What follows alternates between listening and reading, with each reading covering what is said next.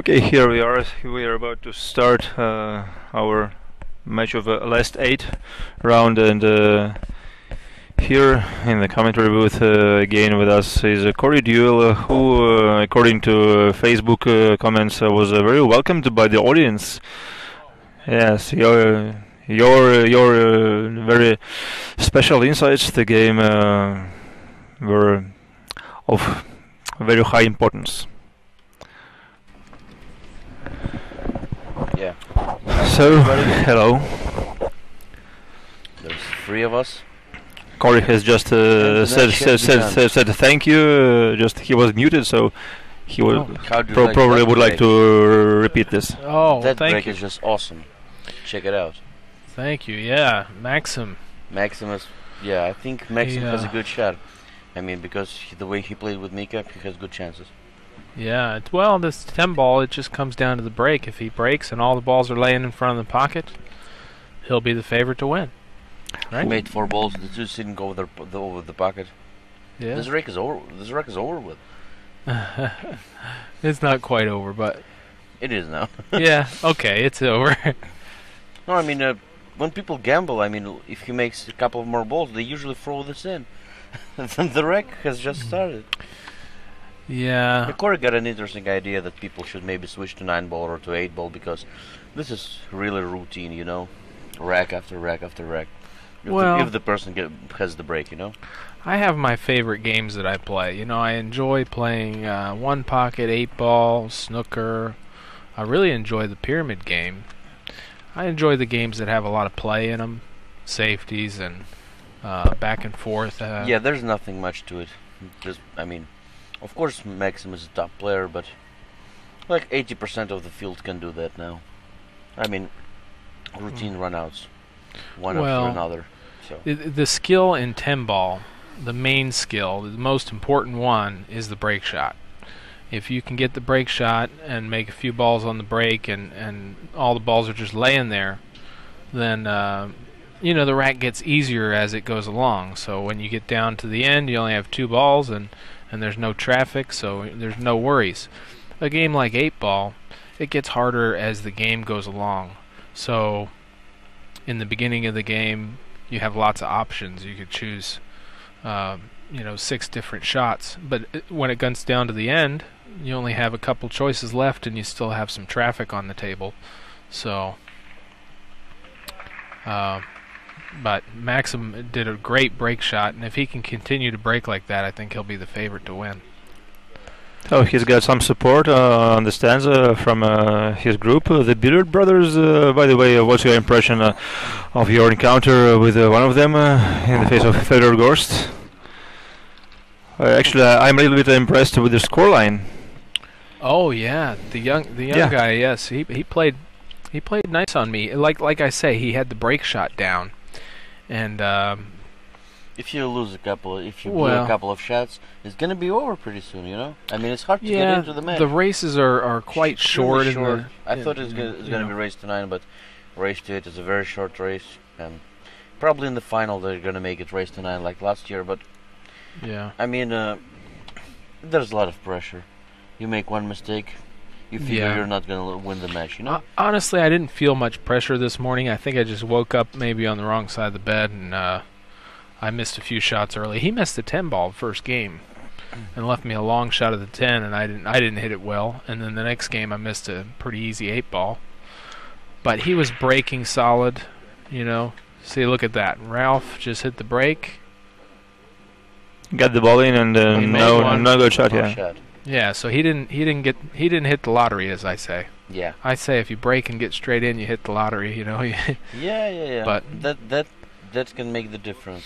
But see, now a player like Ralf, you can see his skill come out because he knows what to do. Now he's going to play a safety, or he's going to push out, or this is where the real skill in the game is going to come out. In the fighting, how to win the open table, right? Well, when the table's tough, you have where the skills come out. You have to negotiate for a shot. The players are gonna play some safeties and see who can get the first open shot. And I think that's the beauty in a game like 10 ball or 9 ball, really. So we'll see what Ralf does here. It looks like he can maybe bank this cross corner. Corey, do you agree that for the last 15 years the game changed drastically because of the new cloth, brand new tables, magic rack? I mean, completely different story now. Oh, look at that. He mishit that, double kissed the cue ball, and it ended up perfect. He got right on the 5. Yeah. I think the magic rack was, well, they started with the Sardo tight rack, where they just tapped all the balls in. They used to have that. And when you freeze all the balls, you get the same reaction every time, so the break gets to be pretty easy. No, I'm saying in general, now the less quality players can beat world beaters. Because of the, I mean, well, it's mainly, also a factor. Yeah, well, the thing is when you raise the number of runouts. So when you play with a magic rack, there's going to be less skill involved, less such situations. Well, the if both players are running out, let's say, got lucky. You saw that. Let's say that both players are running out 80% of the time, whereas they used to run out 40% of the time. Now you're playing alternate the break, so take 50% of your racks that you play are runouts. So really now you're only playing a race to 4. Yeah. Because 50% of them are runouts. So you just trade the runouts off because both players alternate. So you might as well just cancel those games out because there's no play in them, right? You see what I mean? Yeah. Now if both players ran out 20% of the time, that is ridiculous. Do you agree? Well, no. What the thing is when I first started playing, we played races to 15, long races, and there wasn't near as many runouts. So we had maybe 7 or 8 games apiece that there was play in the games where it was safety battles back and forth. Now we have shorter races and the players run out more. Yeah. So we're really only playing a race to 4 on the games we actually have play in. Does that make sense? Wow, he made, so I don't know if he called the one. No, he did not. That's Okay. a change of turn. So let's wave at the camera here. Everybody's watching us. Yeah, so it's good to be here in Russia. Except for the cold. I don't like the cold. The weather it's not just cold, but the weather is just horrifying because it's raining and I couldn't get out of my house for 40 minutes today because the fence was stuck. I couldn't open it. Well, just every year it's a different story. You could have snow, you could have rain, you could have sunshine, whatever. That's why this time I'm going back to Palm Springs, Florida. Oh yeah. Yeah, we'll I'll fly send you together. pictures. I'll send you pictures of some palm I'm trees. going there. Well, and there is the option of having the tournament in the summertime. Probably not. No, summertime is a pool player's vacation, always. Oh, okay. They don't play pool in the summertime. Yeah, pool's mainly a bad weather sport. So.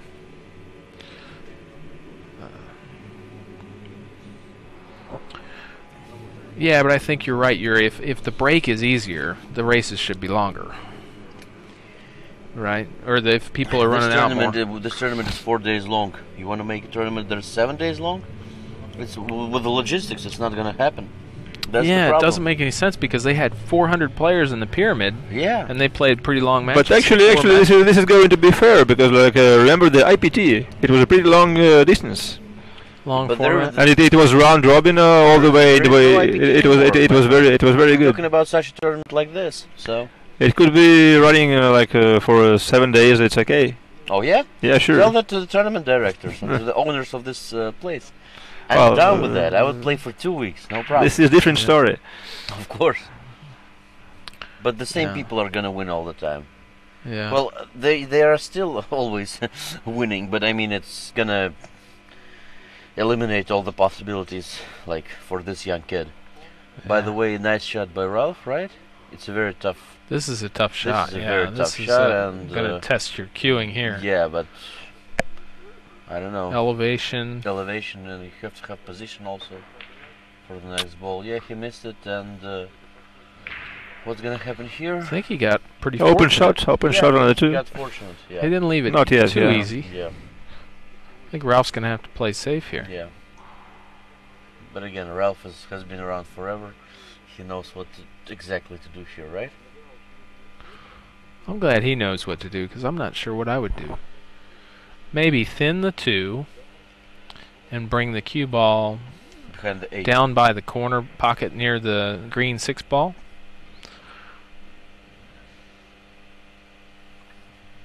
That's somewhat of a safety. Oh, he's Well, hitting 9 left-handed. This is 9 and the opposite-handed. 9 and the 7 can be a good rub of blockers here. Yeah, that's what I. Corey, are you good opposite-handed? I am not that good opposite-handed. No. So you wouldn't gamble with someone playing opposite-handed? No. No? Okay. No. It depends on the stake. Depends on what kind of spot I get. Okay.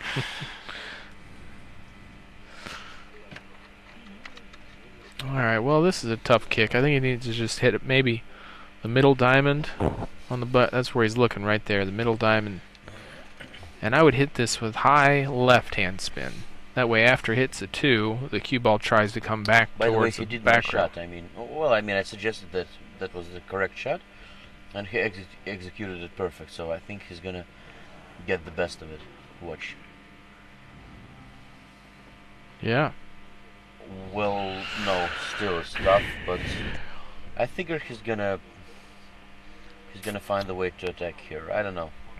Yeah, I think he'll try and shoot the 2 in the corner, right-hand corner pocket, and play for the position? side for the 4. Side? Okay. You know. Ralf is, he understands that the game favors more aggressive players. So, even though he plays conservative, but I think you have to take it on, right? Here. Yeah, I think you have to shoot at this one. And Ralph's a pretty straight shooter, so Yeah. he's got a nice smooth stroke. Yeah, I would expect him to make this. Yeah.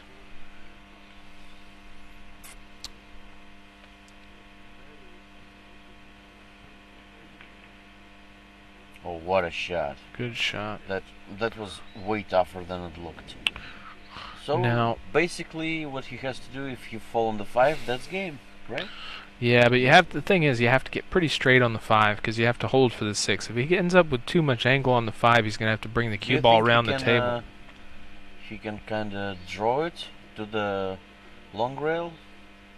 Well, he's got a little angle going towards the 7, so I think he's going to try and draw back, but I'm not sure if he can get straight enough. If it was Ruslan Chinakov, it was a sure bet he would be able to make this such kind of a shot, like smooth draw. He can shoot the He has an 4 in the angle. corner too. So, yeah. Yeah, like That's this, it. like That's this. it. Yeah. But see, this isn't that easy because now he's got too much angle on He's the gotta kill 5. the ball. He's got to That's hit very this. tough. I think he's Right going to go up to and the back. Oh, really? Yeah, I think he's going to try and go up and back on this. I don't know. He's got to hit it really soft to stay for the 6. No, he's gonna kill it. He's gonna baby it, like he does always. He Oh, always good babies shot. it. That's great. He's the best player in the world by far with rolling the ball. Oh, He's okay. the best player by far. Yeah. Always does it, and he's very precise. Yeah. Good shot there. Yeah, they're just great stuff.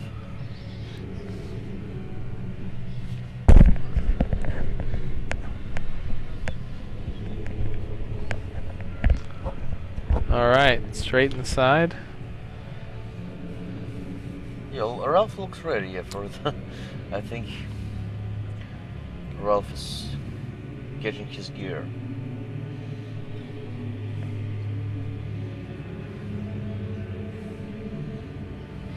Nice. We have a little background music here for the tournament. Yes, and it's going to be even, I think, louder during the day. So, do we have tickets? Or can we get tickets to the concert if we want to go listen? I think so. Yeah. Okay. Because again, the organizer of the event is the same guy, Same. Okay. I guess. Perfect. Well, this will be tied up, and then we get to see Maksim's break again.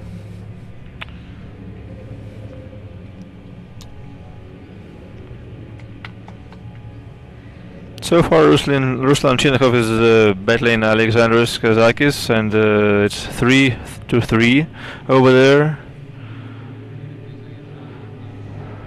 for the spot in the semifinals. And there's a very interesting pair of opponents there in the face of Dmitry Chuprov and the player from Lebanon. His last name is Elzain, and we've been talking during our last match that there are pretty decent players nowadays from the Middle East. Oh. And you play in Kuwait, I think you can Yeah, second there that. were some good players over there. Now, they've improved a lot ever since the internet. You know, where all these countries they can watch the free videos on the internet. Most important, the majority of them have Filipino coaches coaching the national teams. Oh yeah, the Filipinos stay there and coach them. Yeah, they have a lot of tools to be able to get better. But you know, the people watching this stream right here are learning right now as we speak. So, well, Maksim really is breaking nice. Look at that. Ooh, but I don't think he hit the lottery this time. Well, he must have been working a lot on this part of the game lately, because actually one of his weakest parts recently was cue ball control on the break. He always was losing it and like scratching like crazy. Well, that time That's the break of Dudanets? Yeah. Again, I mean, his break is awesome, right? Yeah, but he has no shot. Yeah, but... So he's guaranteed to lose this game. You think so? Well, he's got to push out, and the one's hanging over the hole. It's, he's going to have to push out to a kick. What would you do there? I'd push to a kick shot and try and kick the one in. Okay. Or jump the one in. Okay. But it's difficult. Or you could actually push out and make the one. He could roll. The two? Yeah, but that doesn't do much, because then the two'd be over the hole. So I think I'd push out to a kick. I'd probably push the cue ball up near the side pocket, and then I'd try and kick the one in slow, and then make the two. Okay. That's probably what I would try and do. And it's always good to tie a ball up too. Like maybe tie the 10 up on the 5. Or the 10 on the 9. If you can tie something up for later in the game, and then you don't win the battle to get to 1, then maybe there's another battle But later. if you tie something up, you should have a decision to solve it later. I don't understand if you stay at the table. I think he can make the 1. Yeah, that's what he tried to do, is tie the 8 up on the 1, which was a smart decision. But he didn't get there. Yeah, I think he left the 1, but it's not easy position to get on the 2. It might be dangerous to actually play position on the 2, because if you don't get there, you hook yourself. Whereas if Ralf can just roll the 1 in and then play a nice safety behind the 8, maybe he can guarantee win the game. So we'll see what he tries to do. If he decides to just roll the 1 in and play safe on the 2, or maybe he'll try and go between the 2-7 and get in. He'd be floating into a maybe 3-inch area there. If he can get the cue ball near the 7, he can cut the 2 in. Still, the proximity of the 8 ball makes this kind of shot a little bit dangerous. Yeah, it's dangerous to try and play position.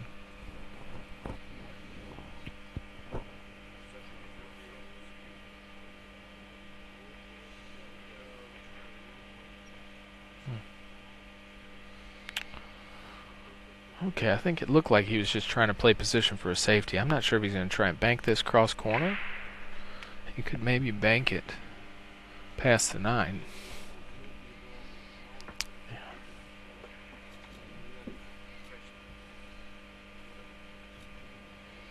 Yeah, just safety. That was a smart play.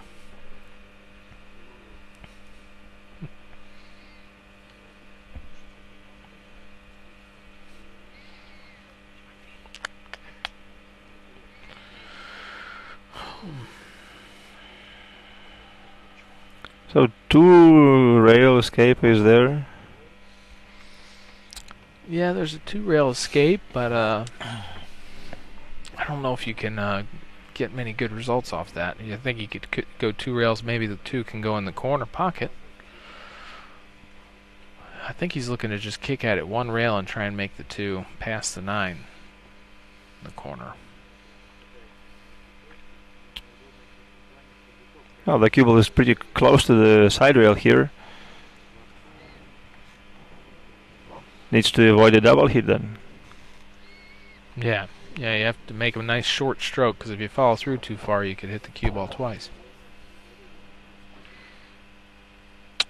Well, that was a good try. Yeah, this could have been dirty. Can he make the 2? Yeah, I think he can. He can make the 2. I'm not But sure. what do you do with the 7? Do you break it out right now? I think I'd send the cue ball into the 8. Okay. Because then after you hit the 8, the cue ball's going to follow forward a little bit. You Okay. should have a shot at this. Should have a shot. That's where the experience comes out, right? Well, and another thing he could do, he could play safe. He could also draw the cue ball behind the 7-8 and bank the 2 ball around the table if he wanted. If he didn't like the shot. I like shooting the 2 in and run the cue ball into the 8 ball. But let's see what Ralf does.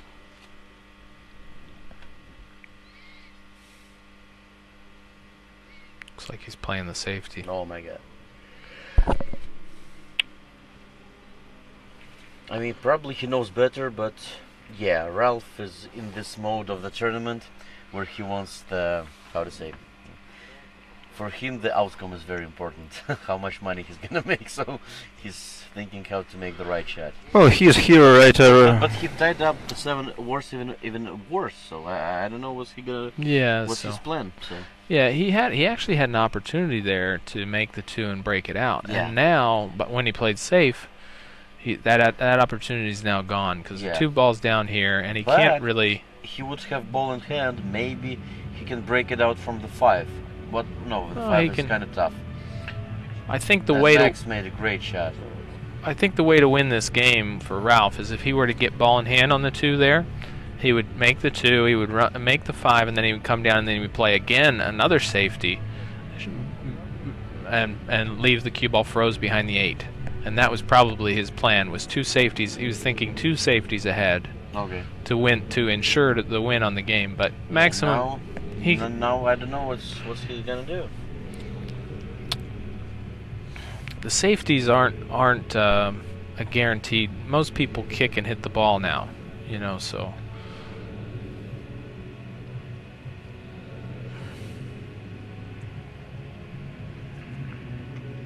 Let's not forget that Ralf is here after a hard-fought win against Denis Grabe. He won only on a hill, so probably he just wants to keep. He just wants to keep things like slow here, I think.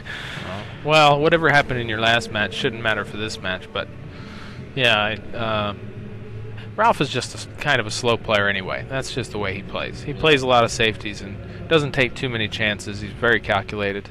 Yeah.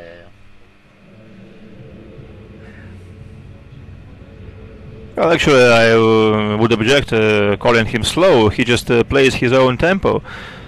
It's not. It's not as slow as snails, I'm not saying slow. I mean conservative. Yeah. Kind of conservative. He's not a I very don't really aggressive understand player. that shot, but still the 7-8 is very bad. I think from here it's just you try and get on the 2 from the 2 to the 5. You could come straight across and get straight in, but the key is to get on the 7 where you can play a nice safety behind the 8. You'd really want the cue ball where the 2 is on the 7, so you can play just roll up on the 8.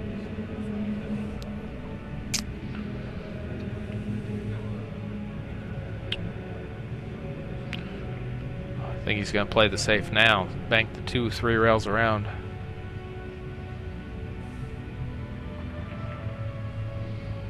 No. Tried to get on the 5. I think that was dangerous. Yeah, this game's starting to remind me of record-breaking game, World 10 Ball Championship 2008. Ralf was playing Hungarian champion Wilmar Šveldas, and they had a rack of 10 ball. They played it for 40 minutes. Wow. It was the same kind of cluster. Huh. They kept playing safe and safe and safe after safe.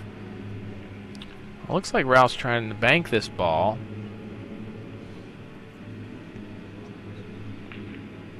Draw the cue ball. Very good cue ball control from Ralf there. He got the cue ball right behind the 7. He did leave a shot on the 5.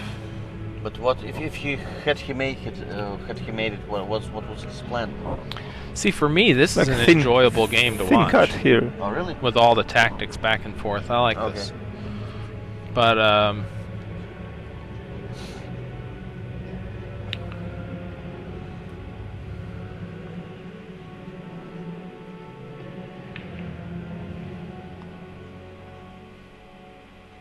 Is this gonna improve the situation?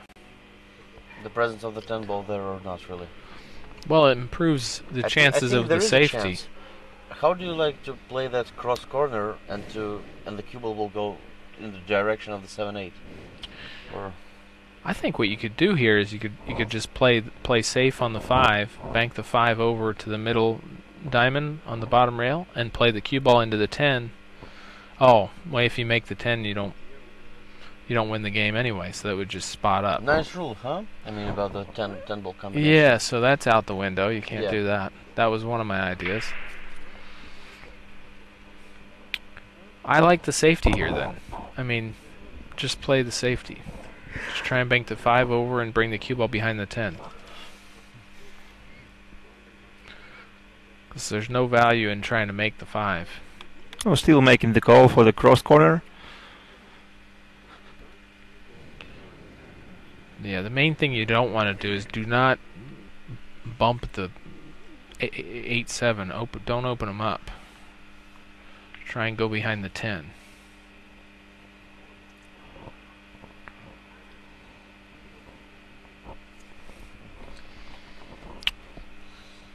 Okay, I think Maksim's got a good shot here. He can just, instead of trying to make the 5, he can spin the cue ball around 3 rails under the 7-8. And then bank the... So behind the 10 once again. Yeah, behind the 10 again. Or he can make the 5 and try and get behind the 7.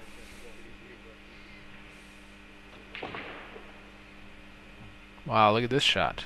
Wow, he's going for the secondary break, Oh and my he. God. Perfect. That's That was a really good shot. That's a beauty. That's a beautiful. He didn't have shot. much angle to do that. He That's a slammed that beautiful 5 in. shot, yeah. And that's I a just great. favors the aggressive That's a player. great confidence booster for Dudanets Yeah, for yeah, sure. Yeah, I didn't But- even think that was But possible what there. are you gonna do here? You're gonna hit the 8, right? That looked like a pyramid shot. Max is a very good pyramid player. He used to play that. So what's gonna happen here? No, he didn't have to hit the 8 now. He can just play across, and that's game. That was a beautiful shot to break up the cluster.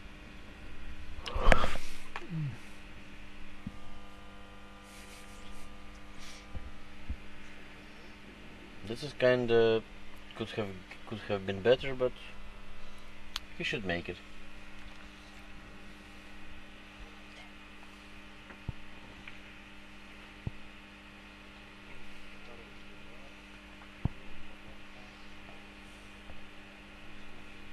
So remember what you said about this wreck? He's not going to win it.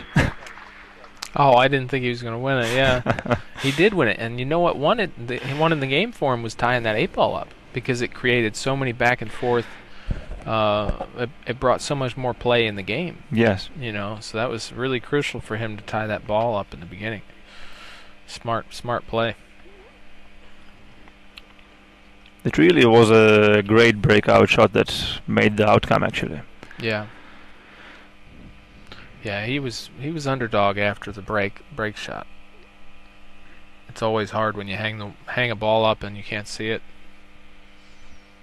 Difficult to win those games.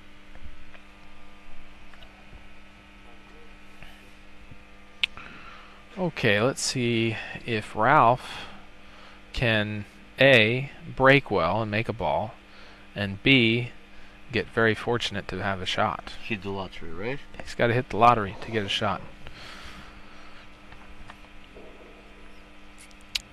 I think you should have to call the ball and pocket for your next ball. So the 1, you have to call where you're going to make the 1 here, the shot. So right off the break. Right before you break, you should have to call which ball you're going to make and then where the next one's going to go. Under such rules, no one is going to beat you, I think. No, I get Shane Van Bonen. Yeah, probably. He hit the lottery.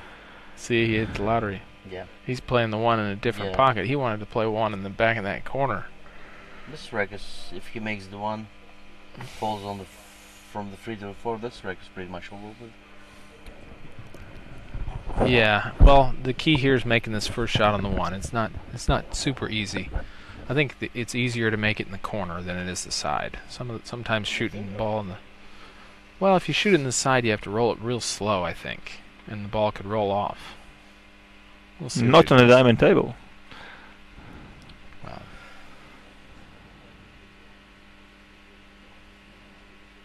Oh, it went right in. See, the diamond... He trusted the diamond table, and it performed for him.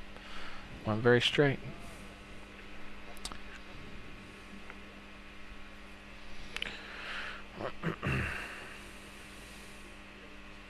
So getting a good angle from the 3 to the 4 here. If he can get the cue ball up around the 6, shoot the 3 in the corner. Looks like he's pretty straight on the 2. Might draw back for the side. Yeah, that's the way he decided to play it. What's next? Like rolling forward a little bit? I think he's just going to stun over to the left, maybe a foot, and then take the 4 and go 2 rails to get on the 5. Now he's fell a little straighter on the 4, so he can just follow this up 1 rail and just comes slightly past the 10, and he should be straight in the corner.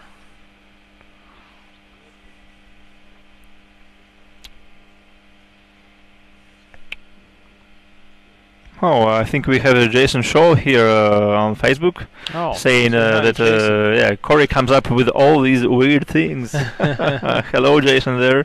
Yeah, Jason. Congrats on making the Mosconi Cup. Yeah, congrats on Mosconi Cup. What do you think of my rule? You have to call your ball and pocket off the break, and then you have to call which pocket you're going to make the 1 in. Do you like that rule, Jason? And would you ever be able to win under such conditions? And if you don't do that, you have to push out. How about that? Oh, let's say, just take a while.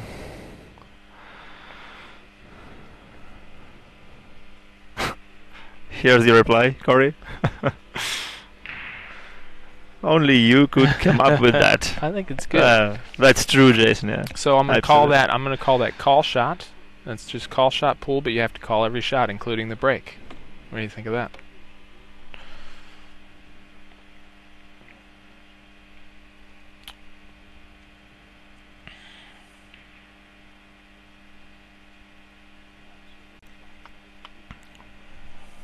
Nice position play from Ralf Souquet here, so we're going to have a tie again. The match is only in the very beginning. That's a race to 8, just to remind you.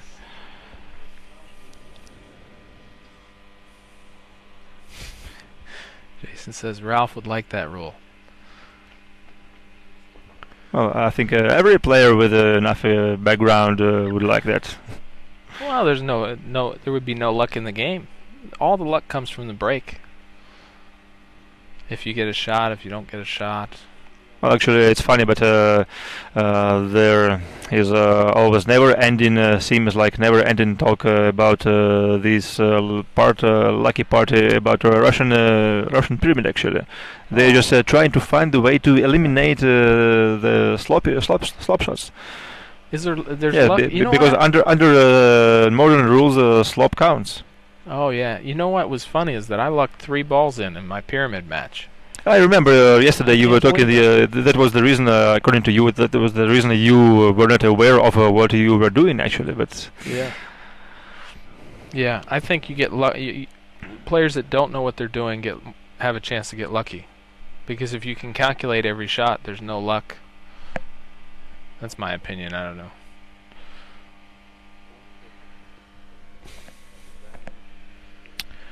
Okay, Maxim breaks nice.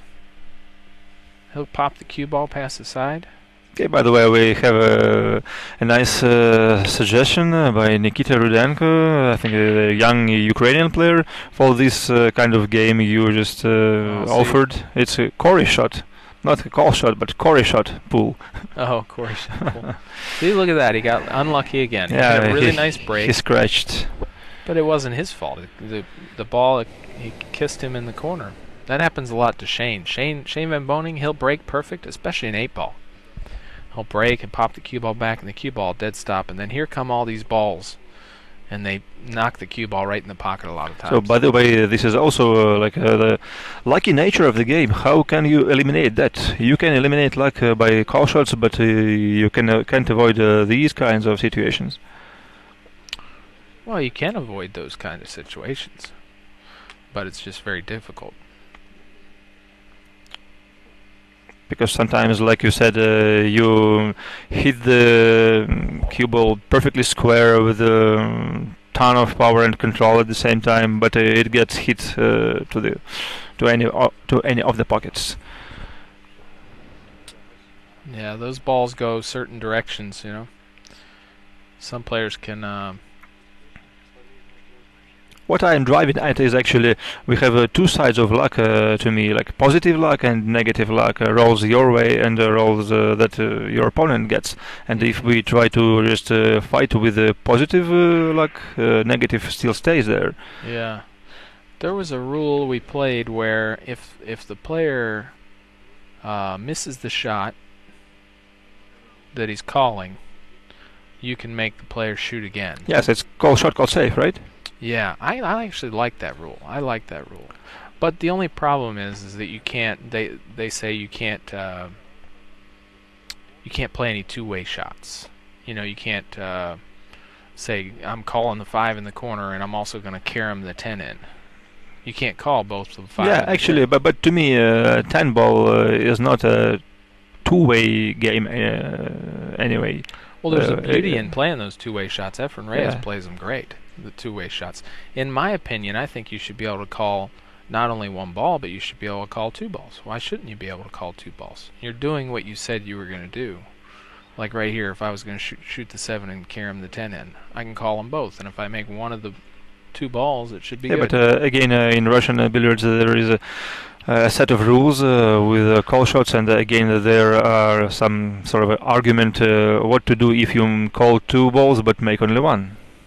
Does the call count or not? Do you have to make both? I think if you to make it a legged shot. I think if you make either one, it should be fine. You're still doing what you say you're trying to do. You know. I mean, you need to leave it be at 2, because you could always call 3. Yeah. Or just call every ball on the table. Where does it stop, right? But well, Ralf Souquet cruises here from mistake, not kind of mistake, but still scratch made by Maksim Dudanets on his break. So it's a possibility to try to build his lead a little bit.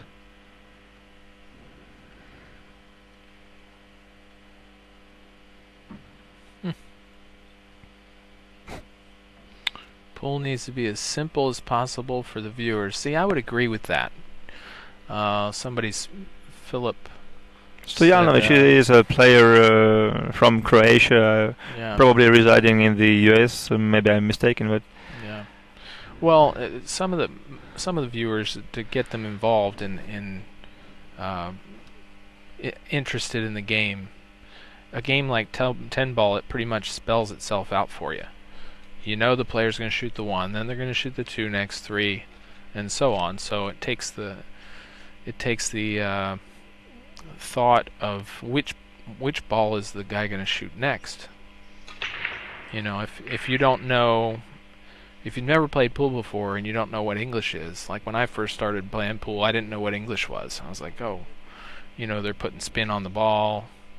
I didn't even know they did that. I just thought you just shoot the balls. And that's very good, because if you approach a pool table with that kind of knowledge, you are going to, I think, to spoil your first experience trying to use English when you don't have a clue about it. Yeah, but if we think about all the viewers out there, the majority of them might not know what English is.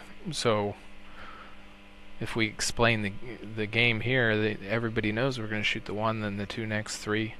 Whereas a game like 8 ball, at least the people that don't know what English is, they can try and figure out which ball you're going to shoot next, and they can enjoy thinking through that and saying, well, I think you should shoot this one that's right by the pocket, Yeah. Meanwhile, Ralf is with a very sweet break shot here. The position is very nice to run out. Once again, taking his time, even on the shots like this, wants to be as precise as he can, and no wonder one of his nicknames from the US is the Surgeon. Actually, they didn't take his German one, the Kaiser, Yeah. which is basically the king of them all, Yeah. and he used to be. Hopefully, he still is. Recently, probably he is a little bit of decline, but hopefully only temporarily. Yeah, I think he's playing well. Looks like he's playing nice. He left a little bit of a long shot here on the 4, but a nice angle to get on the 5 next. He's going to probably try and leave the cue ball right where it is after this 4-ball shot.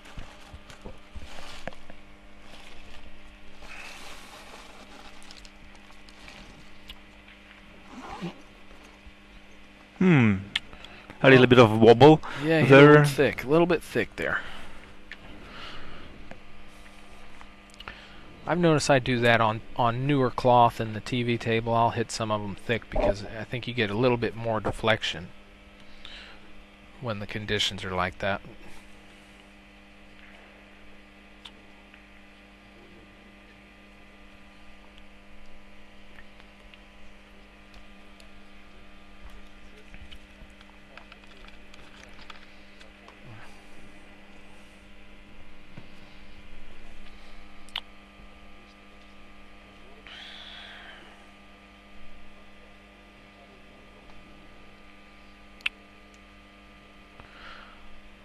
So has an option here.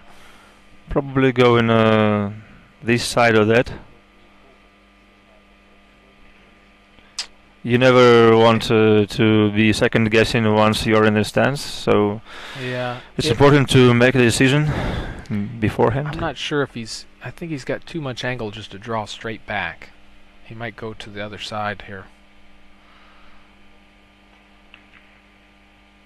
Yeah, see, he tried to draw straight back, but he needed to hit that a little bit thicker and with more draw. So now he's going to have to hit another one of those slow kill shots. I like shooting this shot with about like center draw. A little bit of draw, and you get the ball to spin backwards for a second, and it'll take some of the speed off. No, for real, I think you like shooting this kind of shot jacked up with a full masse shot and just trying to produce a full ball hit here. Oh yeah. Not from this particular distance, but I remember you trying to show this specialty shot during one of the Action Report podcasts. Yeah, that would be if I was playing for fun. I would do that. He tried to kill it, but yeah, he overcut it a little bit. Got out of line from the 6. He just he tried to do too much on the 6 ball, I think. Sometimes the angles play themselves out. There's only one way to do something.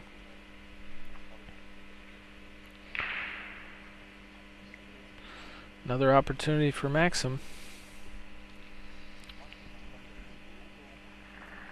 And a very good one. Probably helping him to stay even. Yes, that's it.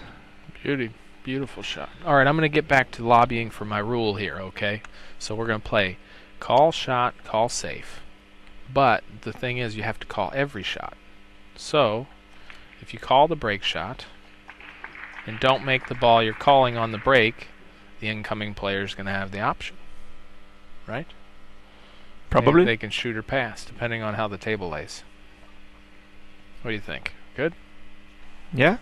Could you probably have you ever played so-called two? Is it two-shot push-out or Two-shot push-out. Yeah, some kind of old set of rules. Yeah, Greg Sullivan, he was wanting to promote that on a 10-foot table, where I think you push out to a shot and then you either accept it or you pass it back. I think that's the way they used to play it. I remember when I first started playing 9-ball, we spotted all the balls too. If you made a foul, the ball would spot up and you have to shoot the spot shot. That was pretty neat. There's so many different ways to play the game. It seems the rules change every tournament. I think that's what they're getting on the messages here. They're saying that if we keep changing the rules every week, that the fans won't ever understand. Yeah, sure. We are talking regularly about playing on standardized equipment, but at the same time we need a standard set of rules. Yeah.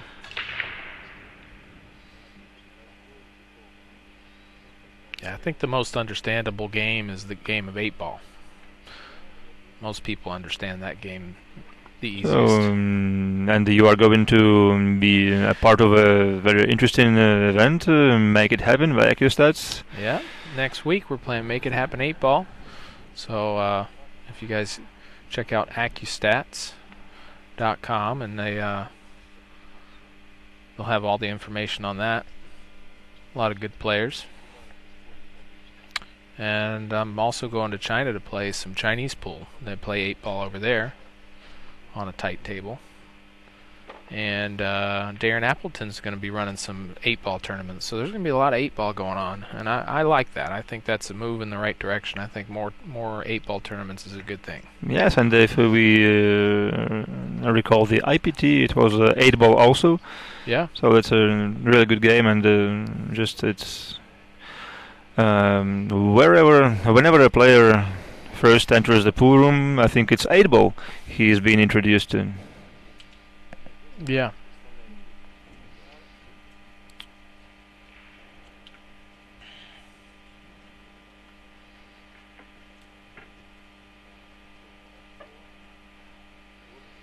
Well, I think Maksim can see the 3. He might have hooked himself a little bit here. I'm not sure if he can see it. If he can't see the 3, he might be able to bank it cross corner. Isn't he going to lose the cue ball then if he goes for a bank, and he does? Well, he could bank it cross corner and bring the cue ball 2 rails between the 10 and 5 up near where the 9-ball is. And if he makes the 3, then he's going to get to shoot the 5 in the same pocket where the 3 is now. Any English? A little bit of right. High right. That's what he tried to do. But see now he kept it safe, yeah. Yeah. So he's got a nice safety. So this one once again was one of the examples of two-way shots possibilities actually in a game of 10-ball. Yeah. So you couldn't do that if you were playing the call safe rule, or call shot, call safe. So if he called that ball and missed it, yeah, then Ralf would have the option to shoot again. But we're not playing that rule here, so. Well, actually, the rumor were that there were some ideas about actually implementing this very rule here. Mm-hmm. Do you think it makes the pace of the game a little slower? I mean, like shots go in here back and forth. It slows it down because on that shot, you wouldn't go for the bank really. You would just go for the safe instead. So it makes people play a little more negative. I think Ralf here, I would hit half the ball and bring the 3 up by the 6 and the cue ball behind the 7 maybe. See what he does.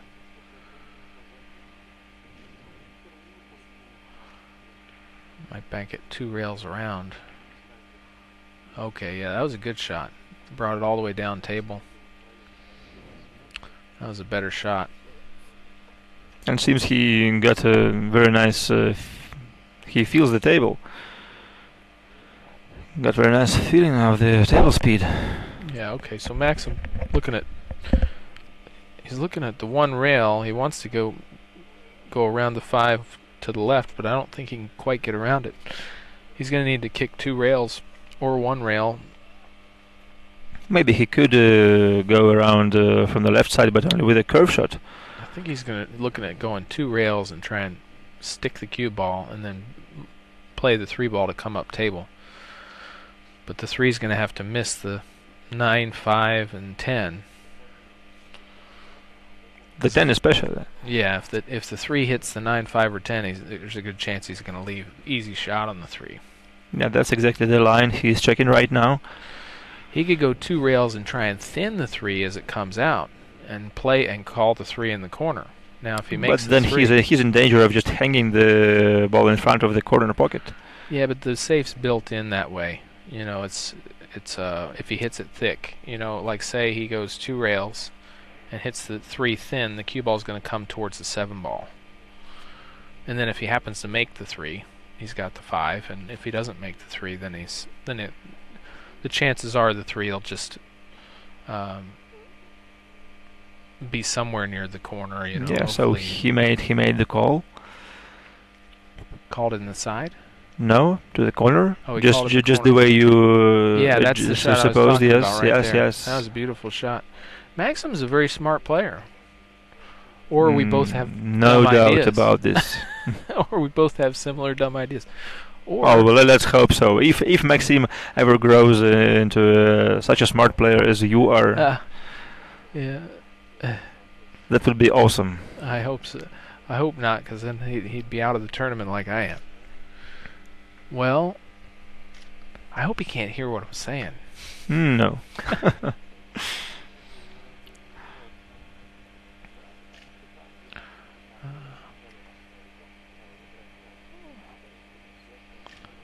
Well, okay, Ralf here's going to try and kick 2 rails again also, but he's going to try and hit this one thick and stick the cue ball right there and try and play the 3 ball into the side pocket. And if the 3 doesn't go, it should come down past the 6 to the, hopefully, a safety. That's what he's looking at. He's looking at just trying to kick it right before the side.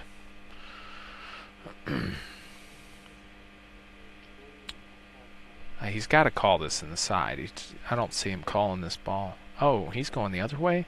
See, this is a much more difficult way Is to hit it the ball. a two-rail kick shot again? Yeah, but he's going the long distance. Much harder hit. And got it again. Well, he got a nice hit. I don't know where he called it, though. Oh, he hung it up. But I'm not sure if Maxim can see that. That's pretty deep in the pocket, these diamond pockets. And the ball hangs real deep in these diamond pockets. Yes, here we have Paul Smith back again, and Corey is basically addressing his words to him. Yeah, I'm needling Paul Smith over here and talking about the deep, deep pockets. Look at that ball. That ball's almost hidden by the whole rail.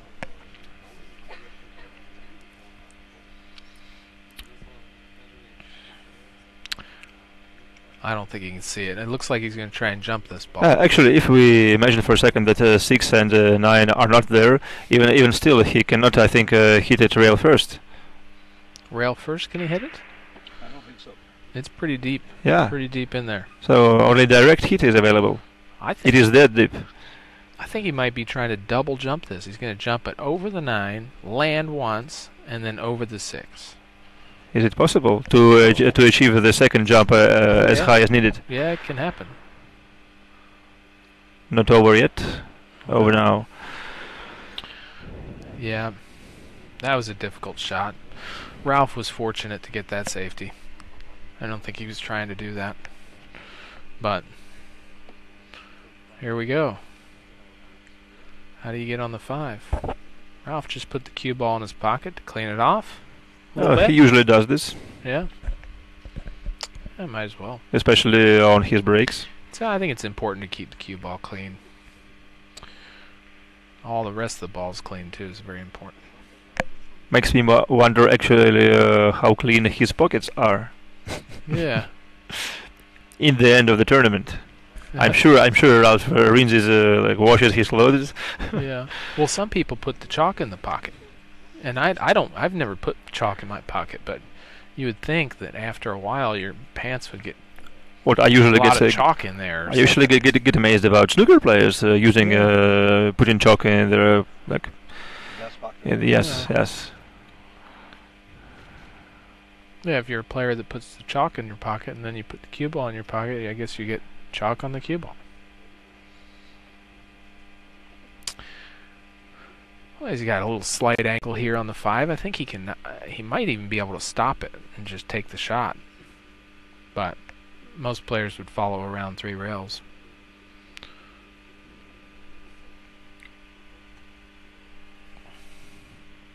Follow this with a little bit of right spin.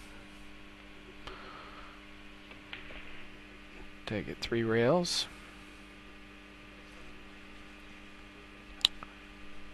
It's a good shot. Hit it nicely, yeah. Okay, I think he's just going to come out and play for the 7 in the corner. Get pretty straight on this 7. The 9's in a little bit of a tough spot. I don't like ball position and where the 9 is. You need to get really good on those balls. Okay, so he's got a nice angle. I think he can just draw back a little bit. Or he could play the cue ball over to the right cushion, come towards the 9.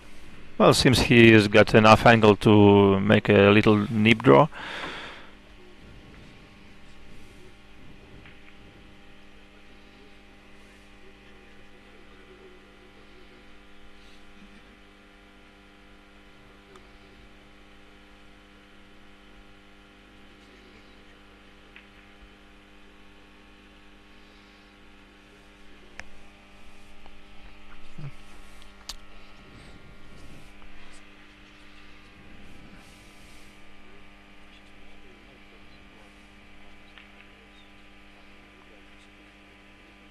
Well, that was a good run out by Ralf.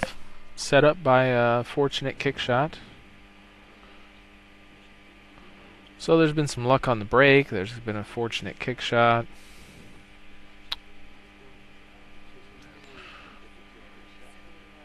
Oh, the majority of people in the stands right now are players eliminated from the tournament already. Yeah, they're watching, see how it goes. I think if you're a player and you want to get out and play a professional tournament, if you just sit and practice your 10-ball break, if you can get the break down, you have a chance to beat anyone in the world. I don't care how good they play, because the break is just that important in 10-ball. You could be a solid B player. If you get the break down like Shane Van Bonen, you might come win this tournament. Wow, You know? that's interesting. Yeah. But that's a pretty big if. I think the break's that important in 10-ball. I mean, as long as you master the break like Shane does, you are no longer a B player. Well, your game could still be a B player, but your break would be good. In my opinion, you shouldn't define the winner of a tournament on one shot. But in 10-ball, they do. The winner will be the guy that breaks the best, most likely. Tough.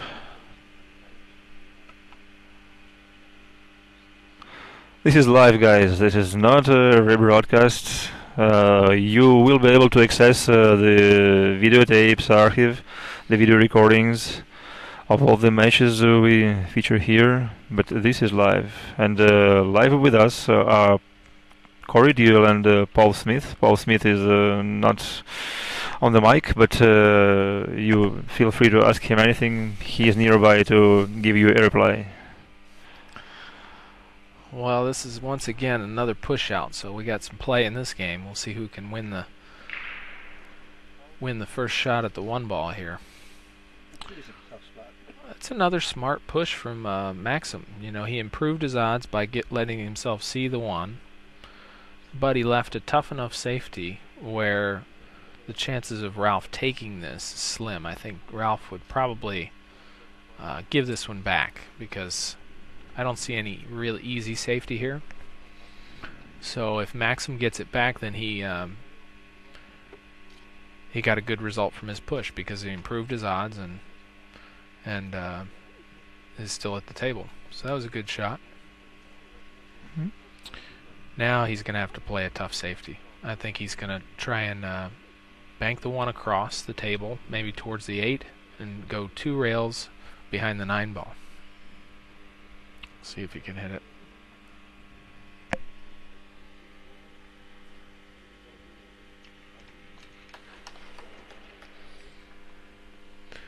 Oh. Corey, your soft break was designed to help you win.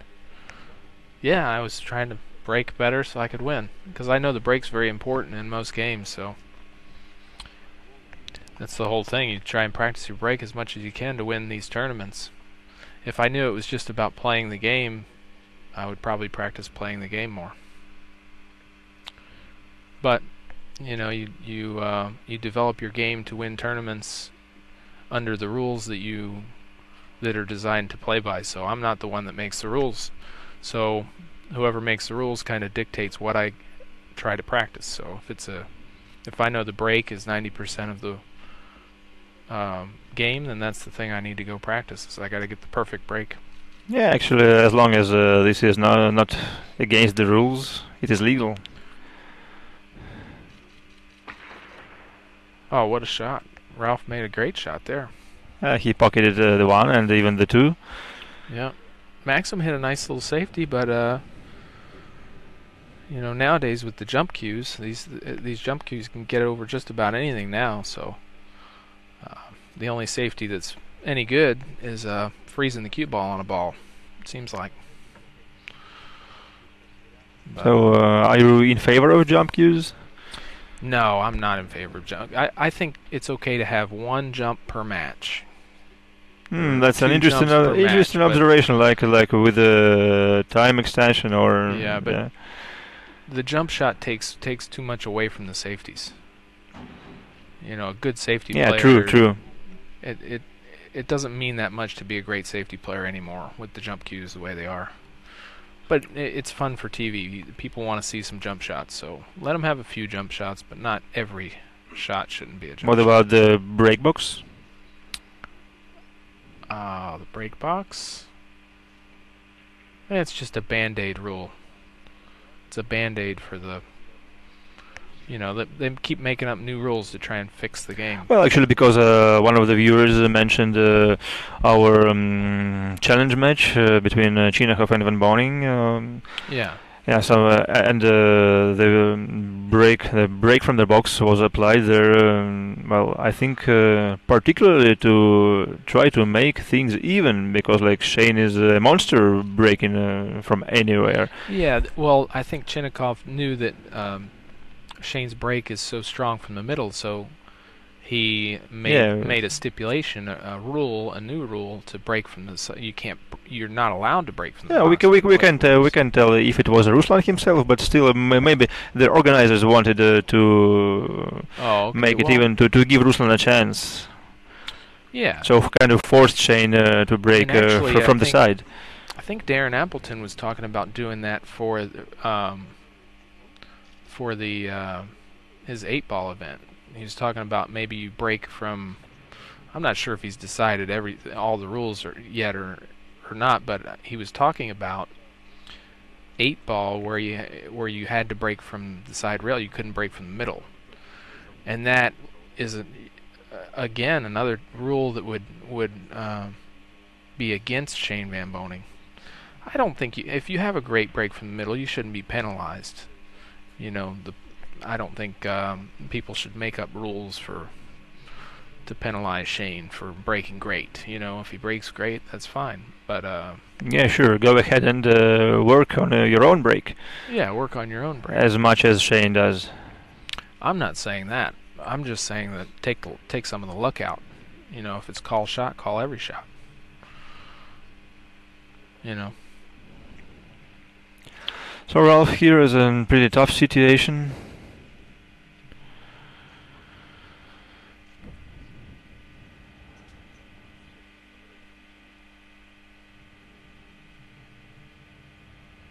Measuring the line from the 5 ball past the 7. Just probably making sure he doesn't catch the jaw of the side pocket.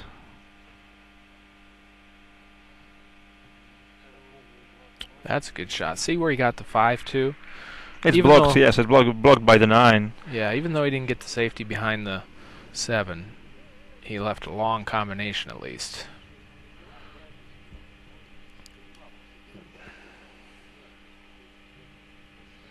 I think Maksim's just going to try and roll the cue ball down behind the 9 and bank the 5 up past the 7. I'd try and put Not the vice 5 versa? No, I would try and put the 5 back where the cue ball is, and the cue ball behind the 9. That's what I think I would do, but it's not easy to do. Or maybe the 5 by where the chalk is, right there. You just pick the chalk up, follow the cue ball down. It doesn't look like you could scratch. He's looking okay to thin the 5 and go back behind the 7. That's not bad either, but you could scratch on the side doing that. So he's still uncertain himself about this one.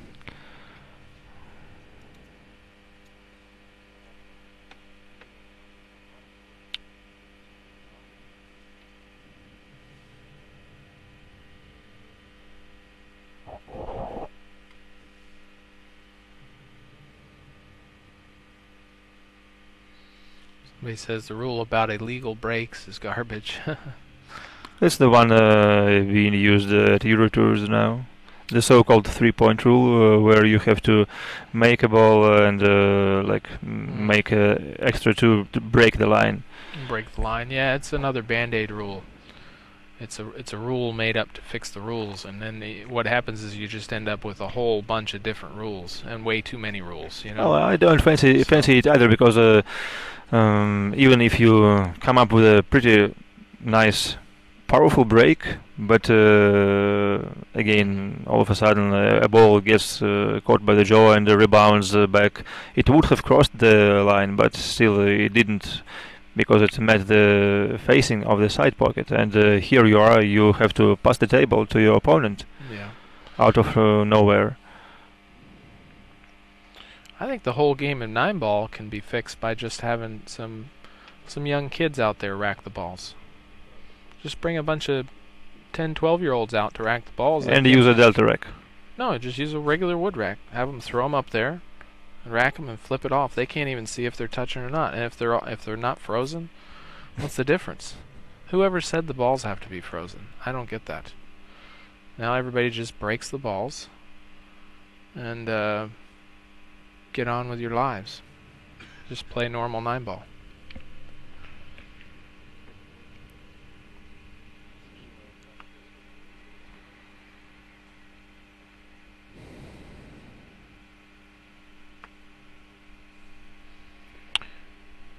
Ralf was back at the table here Ralph's playing well. Ralph's playing really good.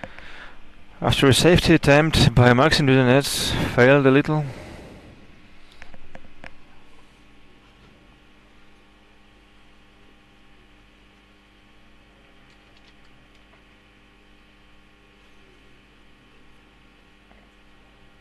Moving his cue ball a little bit closer to the 9-ball, and once again stun shot or a stun draw, sending the 9 down the side rail to the corner pocket, leaves him an easy shot on the 10, which is all he needs.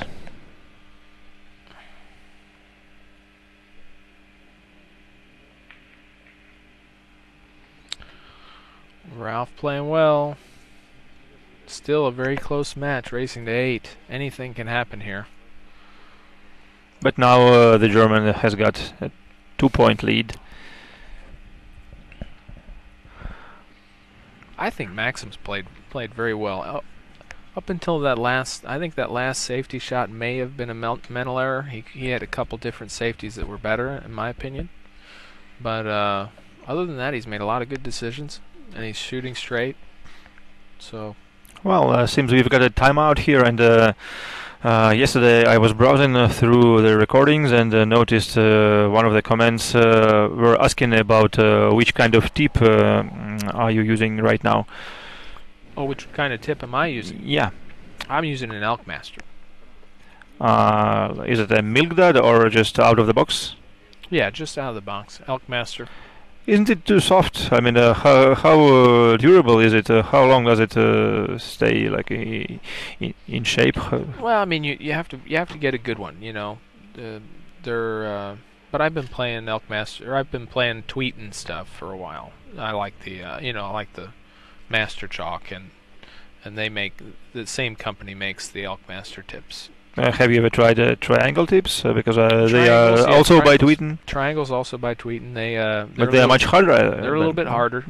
They are a little bit harder tip, and I have tried those, but I haven't tried them a lot. I put a couple on, and I thought they were a little bit too firm for me. But yeah, the Elkmaster, it hugs the ball, you know, and it compresses and hugs the ball. You can get more spin, I think, with it. What was the hardest tip you ever played with, or maybe ever tried? Hardest tip I've ever tried. Well, I've put some tips on for breaking. You know, like those phenolic Yeah, tips. but for playing cue? For playing cue, I'd say that triangle was pretty hard. Yeah. But yeah, I'm not very adventuresome with tips. You know, if it's not broke, don't fix it. So yeah, okay. You What know. about multi? I said that twice about an hour and a half ago. What about Yeah. multi-layer tips, like layer tips? With I multiple have layers? tried some of the layered tips, and I don't like them because I'm afraid that the glue, whatever they glue them together with, if I contact the glue spot, I don't know, it's going to be a different reaction. And I've seen some of the layers fall off on some of them. I'm not a big fan of those. That's just my opinion. I know a lot of players that use them and they love them, but yeah. So Okay. I'm old school when it comes to tips. I like Maury's. Yeah. Well, Had really good luck with them. Yeah, they say they are not as good as they used to be, like so-called third generation. Well, I had a friend in Louisville that's got the old ones. So he keeps 4 or 5 of them set aside for me. I get my cue retipped once a year. Yeah, those are even go now at a crazy price, about $100 per tip. I don't care. 100. They're trying to sell tips for 100 a tip. Yeah, Who? because the old Murrays, like the people who own old Murrays, which are considered to be excellent, like and the. Supply and demand. Wow. It's funny that there are people that are ready to pay that much for. Wow, that's amazing. Probably it shows like how good these tips were. Maybe I'm in the wrong business. I need to make some tips. Yeah, probably it's time to come up with your own. You know what? Think about I've it. thought about that. I'd really like to come out with my own special mixture tip. You know, the hardness that I like, the exact perfect hardness that I like, because I think each player likes a different hardness and a different feel. And if Well, you if should have, actually you should actually do this because Evgeny Staliv Yeah. did this a couple of years for Russian billiard market, and he is a very respectable name, and the players were immediately yeah. looking after this one. So That's interesting. Maybe I've trusted the Tweeten products for a while, so maybe I can talk to them and see if I can get the hardness just perfect for me. And then if people want to play with my tip, then they can contact me or something. I'll ask and see if I can do that. It'll Yeah. be fun. So Staliv makes his own tips, huh? well, I don't think he makes them right now.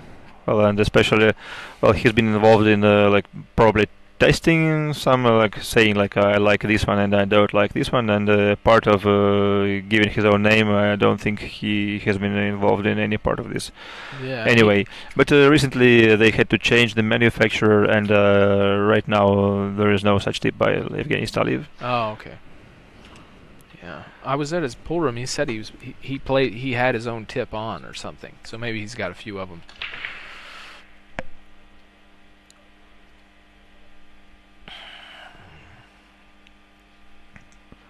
Well, another good break made the 3 ball.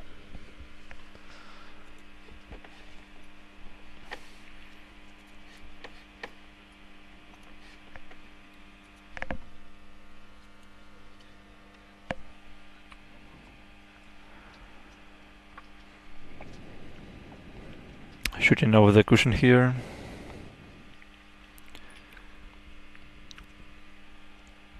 Well, the 2 is located pretty nice for him. But he is forced to play the 1 in the side.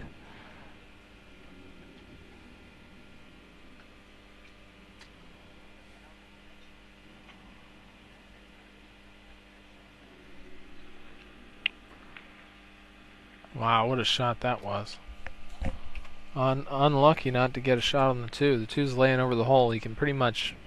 Cue ball could go anywhere on the table and have a shot. Well, I should have taken this one into consideration. I think he was aware of hitting the 9. Yeah, I mean, he had to let the cue ball go there to make the 1. He couldn't really worry too much about the cue ball, but he looked at the 2 and it was laying over the hole, so he assumed he's just going to be able to make it from about wherever. And oh, that's unlucky. Even with the jump cue, he had a good chance to make that, but he get just a little bit of side spin one way or the other with the jump shot, and it masses by the time it gets to the ball, and it's very hard to make them. The Taiwanese players, they hit the jump shots really good. And at the same time, if you apply side spin on jump shot, especially unintentional one, the cue ball deflects a little bit. Yeah, it deflects and it curves before it gets to the ball, depending how hard you hit it.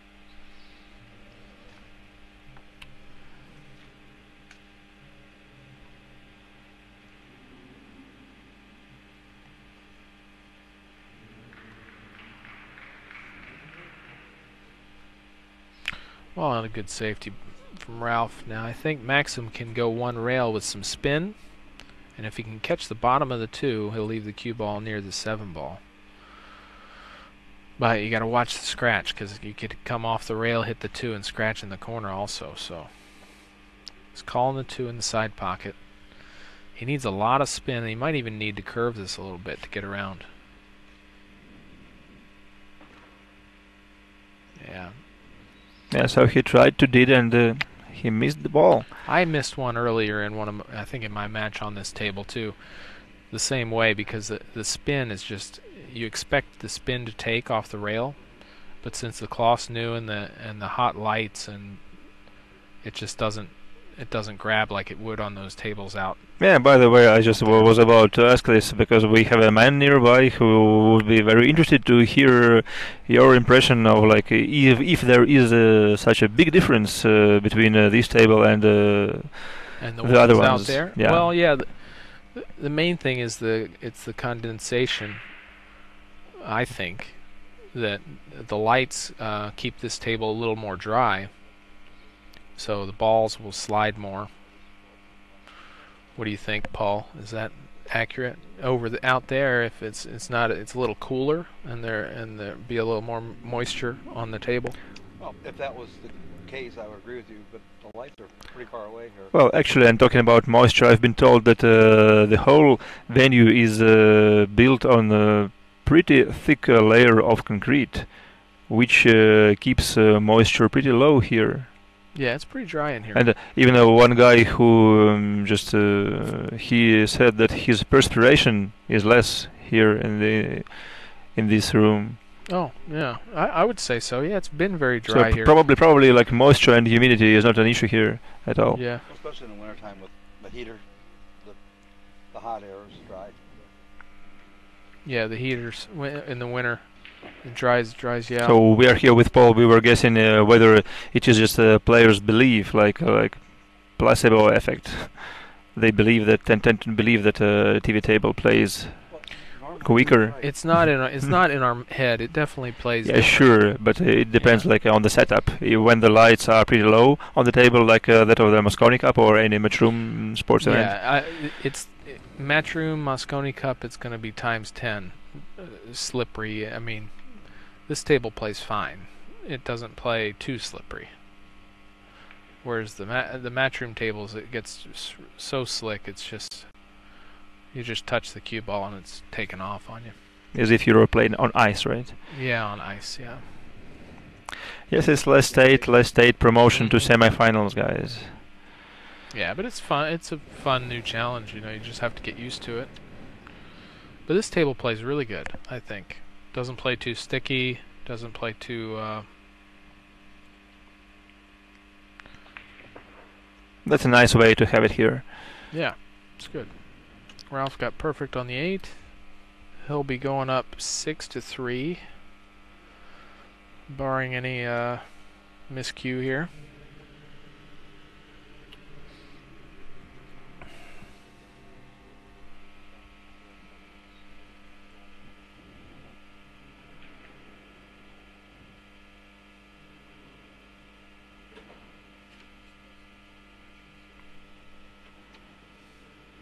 Once again, Ralf brings the kibble across the table with his pure stroke, never touching the second cushion, and it is 6-3.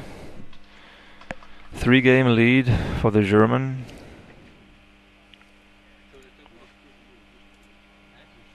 Just for your information, AccuStats, the lighting they use now is all LED, Okay. so it doesn't produce very much heat.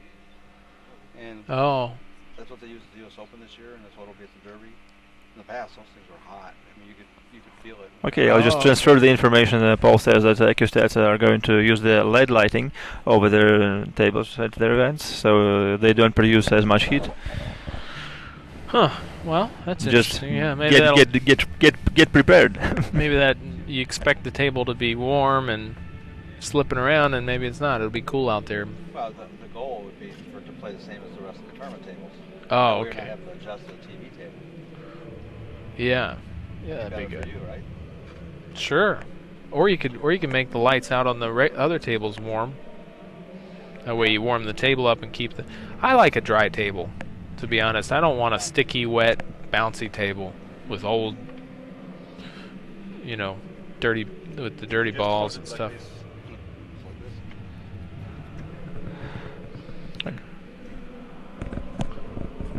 Yeah, I'd like to have clean conditions and stuff. It's good.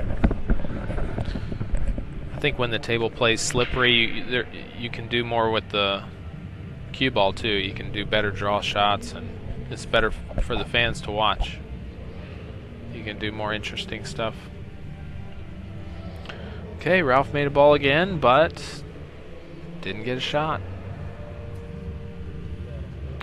Now, if you're at the table, where do you push to here? Well, where do I push to? He's looking. I think he's going to need to push to a kick, because if he pushes up table, middle diamond, Too easy to play the safe. safe's too easy. Yeah. Do you ever push to a jump shot? Well, if you're good with the jump cue, but I'm not very good with jump cues, so I don't do that. What he could do, he could push behind the 2 and jump safety. He could try that, or behind the 9 and play a jump safety. He tied the 2 up. That's a good play. I was thinking maybe he could play behind the 10 and jump, play safe. But he left an easy safety, didn't he? Yeah, this is a really easy safety. Just gonna spin the cue ball up near the 4 ball, bank the 1 up table. Probably hoping that even with the ball in hand, his opponent won't be able to develop this rack.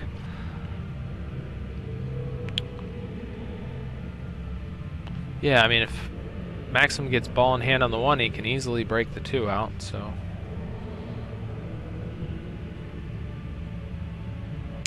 I would say that was a. Even though he locked the 2 up, I don't like that push out. I think he could have did better. He could have put himself in a little better position.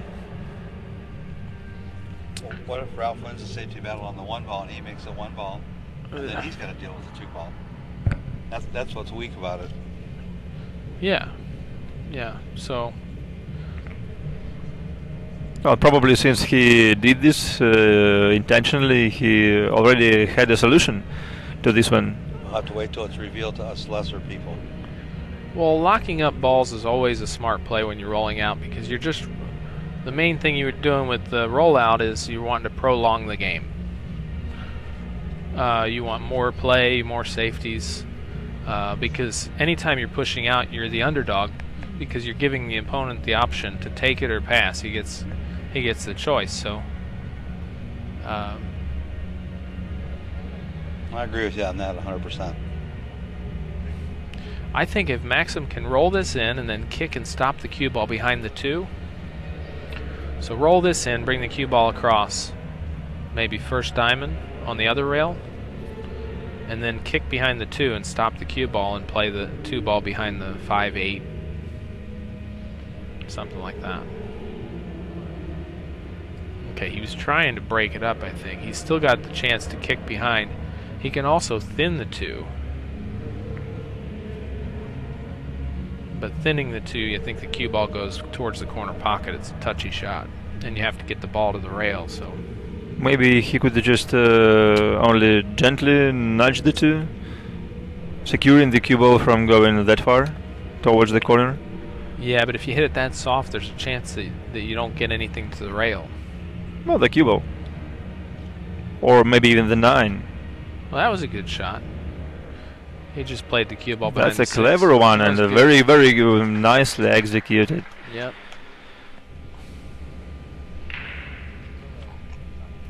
Yeah, Maksim's in the driver's seat this game to win this game. And it's all set up by Ralf. I don't think he rolled out to the best position he could have. I think maybe Ralf should have... Did he jump? Yes? He jumped trying to make Yeah, the 1, yeah, right? yes, yes, he did. Yeah.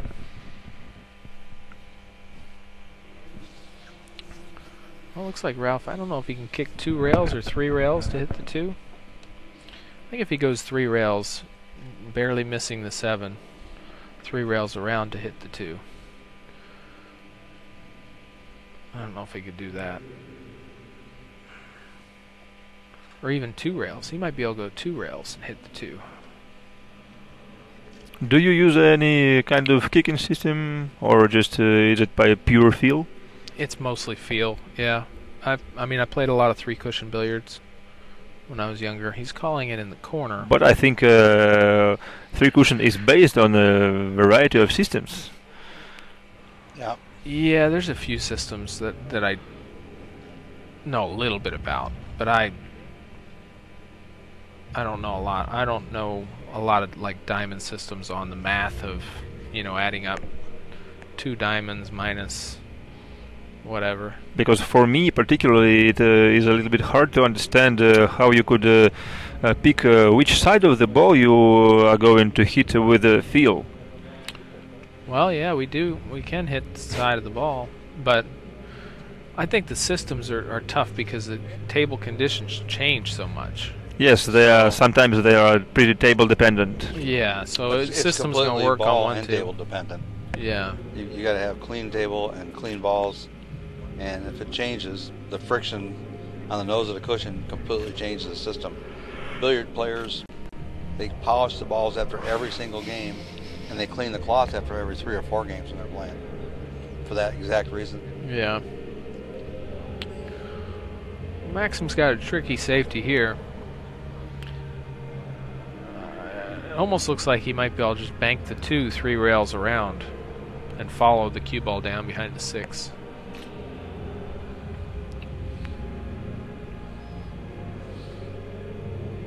Okay, he's going to bank the 2 straight back. Not sure what he's going to do with the cue ball. Okay, he's going to follow the cue ball 2 rails and bump the 8, maybe? Oh, he did bank it 3 rails. I like that shot. But he left it on. He just called the pocket in case it happened. Yeah, yeah, but he lost the cue ball a little bit. He wanted the cue ball on the end cushion. It was a good choice, though. He lost the cue ball because he didn't hit the 2 in the right spot, because it ran into a ball. It would have ended up on a different line if he did it the way he intended. Yeah, the 2 ball would have came down here if he wouldn't have hit the 9. Yeah. Well, now it looks like I guess Ralph's going to win this game after all that.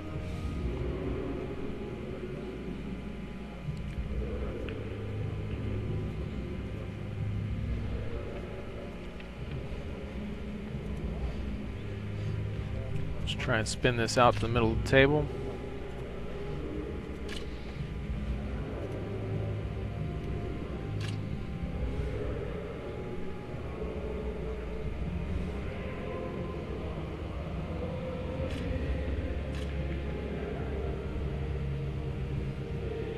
Spinning around. Not enough angle to work with. I think he fell a little short on this one. Yeah. This is tough. I mean, he's going to have to, if he's going to cut it in, he's going to cut it in really slow to hold for the 6. It looks like he can do it. He's just got to hope it roll. You know, if he's rolling it slow, it's going to have to roll good. And After all, the bank is on. I don't think he's going to make it. He's just going to play it in nice and easy. Yeah, good shot there.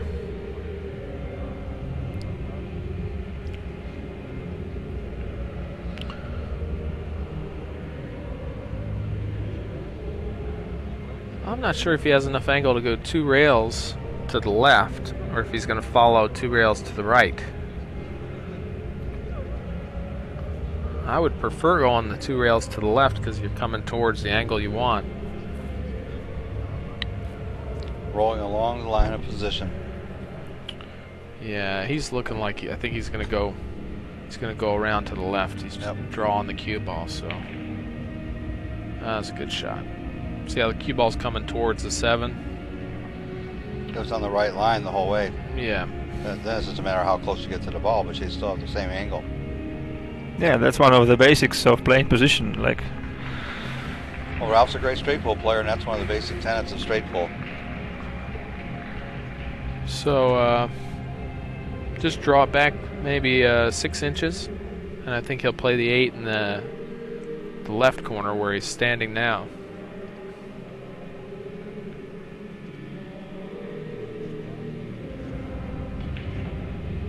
Oh, he decided to power draw that one. Wow, that was a confident shot there.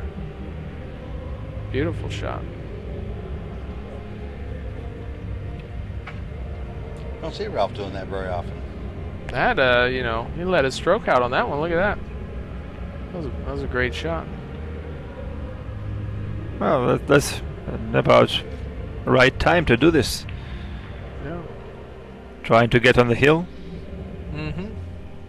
and especially get in there.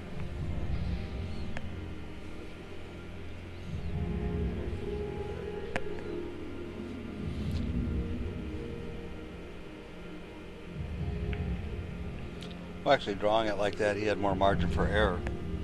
Because if he overdrew it, he still was going to have a pretty good shot on the ball on the same side.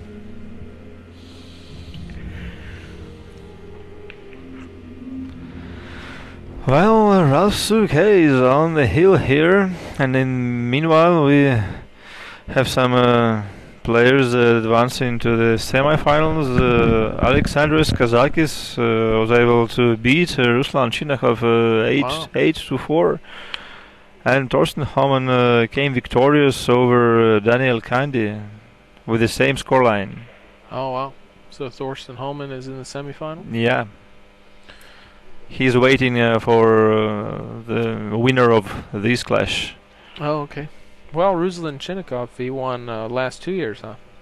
Only last year. Oh, last year. Yeah. Okay. Well, He won. Oh, you're right. He won last 2 years, Oh, and actually yeah. he won the very first event. It wasn't called the Kremlin Cup back then, but it was like pretty similar. So, read off the scores of the last few years here. This will be interesting for the fans. Ah, yeah, sure. Which year should I start with? Okay, start with 2006.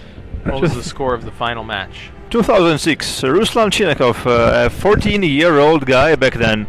He beat Tony Drago in the finals with a scoreline of 10-5. Okay. Because he was a fearless young, not the back then. Just Okay, then 2011. 2011, it's Nikolaus Malay versus Miki Imanin 11-8. Mateusz Negocki against Denis Grave 8-6. Mateusz won.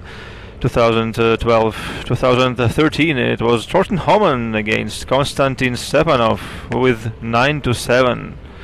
And twice in a row, Ruslan Chinakov won. 2014 he won against Yevgeny Stalev. He won on a hill, and in a match he was not supposed to win actually, because if you don't know, Yevgeny scratched on the 8, like play in shape. It was a pretty silly mistake actually. And last year Ruslan beat Mika Imanen on the hill again. Wow. So Ruslan's done very well in this. Yes, and it was pretty close, pretty tense, as you see. The thing I notice is that back a long time ago, the races were longer. Yes. Why are all the races getting shorter? Every time I show up to a tournament, all the races are shorter. I really don't like that. I think that's a good question, probably to ask for the next year. Yeah, I don't get it. When I started playing, we were playing races to 15. Now all the races are so short. You know. Well, the first event wasn't played here, not in this venue, and it was like divided into 2 parts. But that one, Nicolas Malay won. It was raised to 11 in the finals only, I think so. Ooh, you overran that a little. Yeah, it looks like Maksim got a little bit too far on this one. I don't think he can cut it in. It's pretty thin. He might be able to cut this in. Okay. This is a very thin cut. Why are not they wrecking the 2 and the 3 at the top corners of the rack, guys? Because we're playing WPA rules, and WPA rules you only place the 1 ball on the head spot, and you place the 10 in the middle. That's it. Oh, so they can put the other balls are completely random orders. Yeah. So that's the only. They're probably just used to playing other tournaments, so they just. Well, I think maybe the Philippines is the Filipino style of playing 10 ball. Trying to duck behind the 10, but Maksim fails here. That was a really tough. That was a good try. It was a good try. That was a tough shot.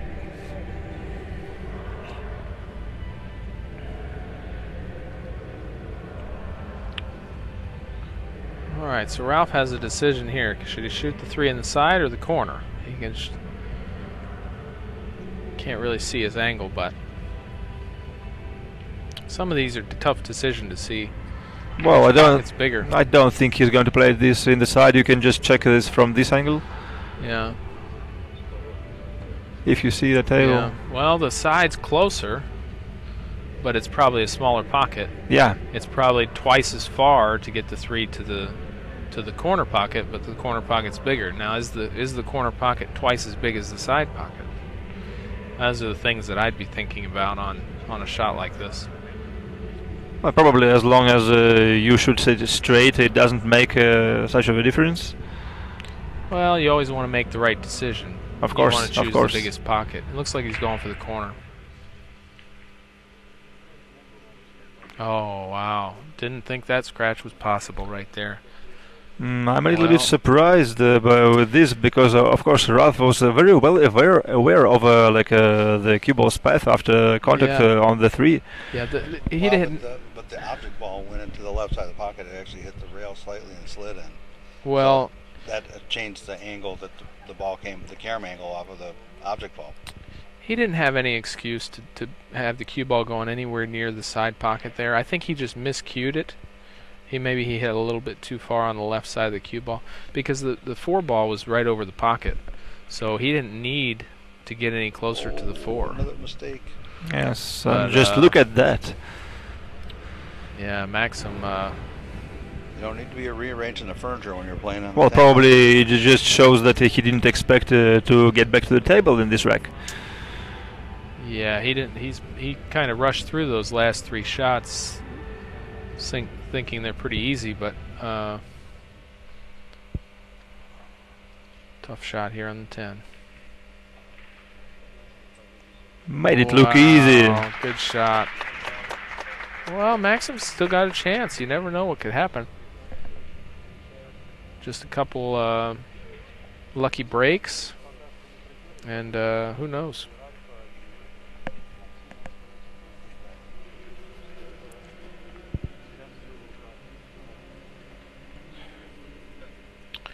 I'm enjoying this match. There's been a lot of play in the games. You know, they're playing a lot of safety battles, and that's always good.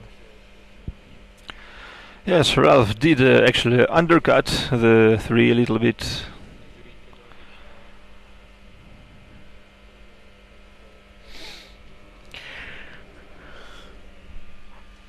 Maksim's smiling over there. He's smiling.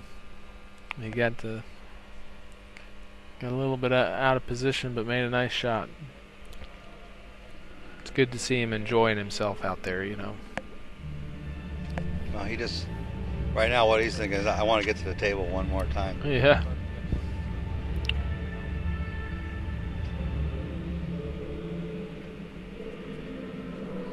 Okay, so the referee racked him, and then Ralf touched them all, trying to make sure they're all frozen.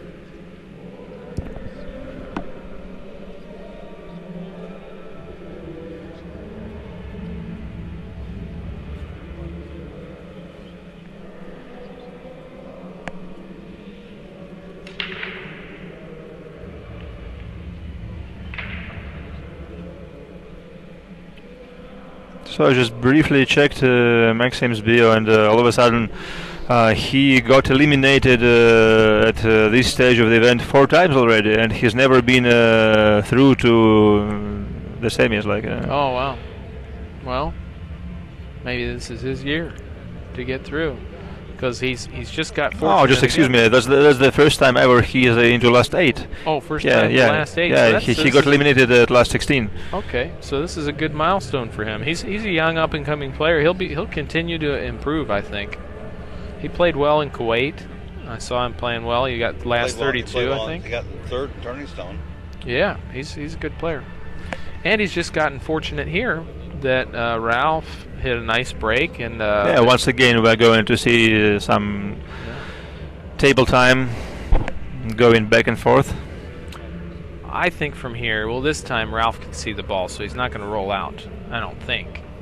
I think Ralf can thin the 1 down to the end rail. Oh, he is going to roll out. It's not very often. I think he can see the 1, can he? If I could have saw the 1, I would have thinned the 1 and play the cue ball up by the 5, because it's for sure safety, I think.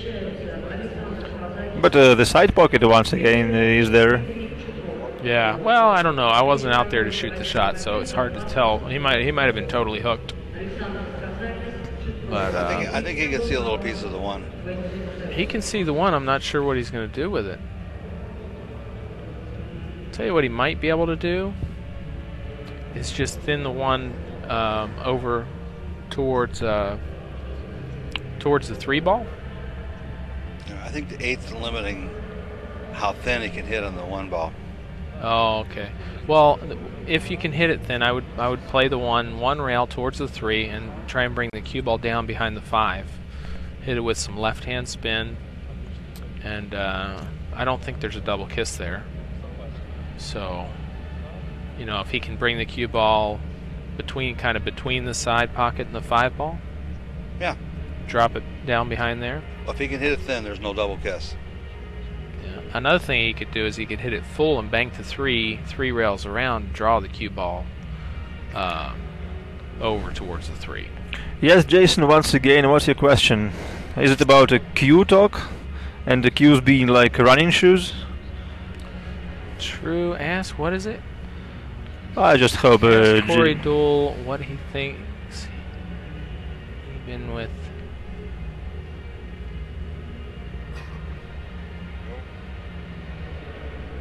Oh, ask Corey Deuel what he thinks about what? They were discussing some cues, like switching back and forth between the different cues is not good for any player. Oh, okay. Okay, what's best shaft for Corey? The question from Jason Shaw himself. Oh, the best shaft. I'm playing the Mucci Pro shaft. It's a good shaft. Yeah, but what's the best?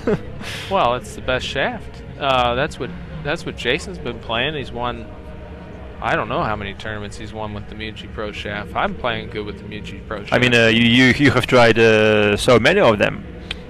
Yeah, I've tried quite a lot. The thing with the Mucci shaft is it's a solid piece of wood. And I think some of these splice shafts, they cut the wood into a bunch of pieces.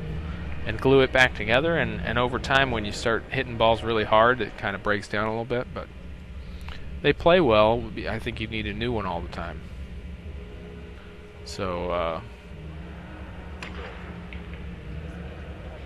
for me, I shoot a lot of balls really hard, so it's tough to. I want something that's going to be able to hold up, be durable. And Jason, I test the durability on my Mucci sometimes. You know, if I miss a shot, I'll test the durability of the Mucci, you know, on the table. Yeah. What do you think of that, Jason? It's pretty durable. I've tested it plenty of times in the last year. It's a good playing cube.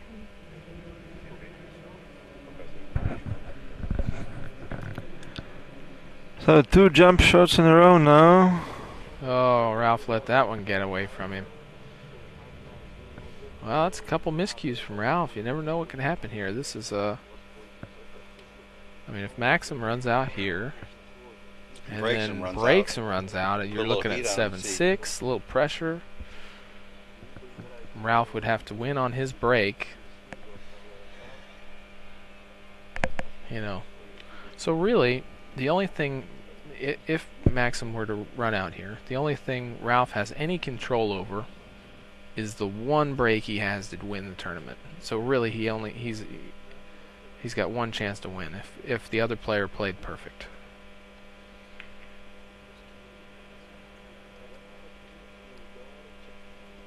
Yeah, that's interesting. Right? Yep. Even though he's down, even though he's ahead 7-4, if he's playing against the perfect human. Against the Ghost. Yeah, if he's playing against the Ghost, he only has one more chance. Right? That's alternate break for you right there.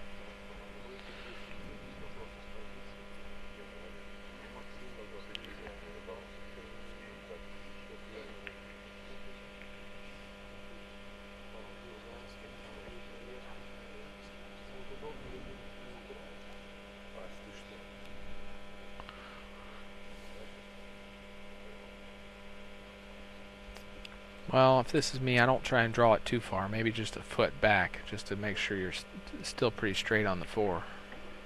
Yeah, just like that.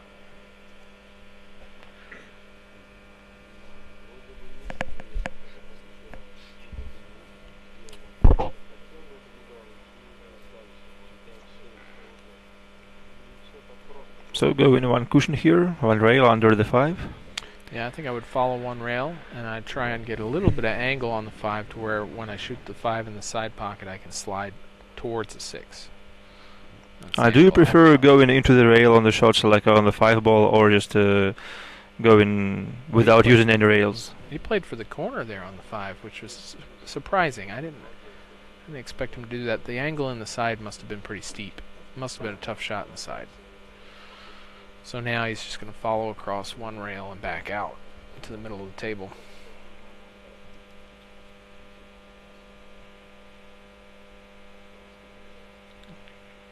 He just played it nice and soft. That's perfect.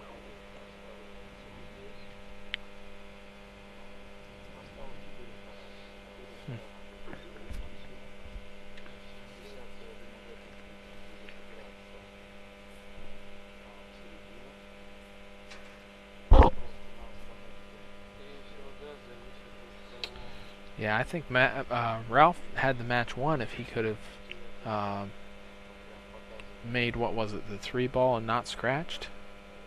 Yes. In the side. I think the 9 ball gave him a false sense of security. He thought he couldn't scratch because the 9 was in front of the side pocket.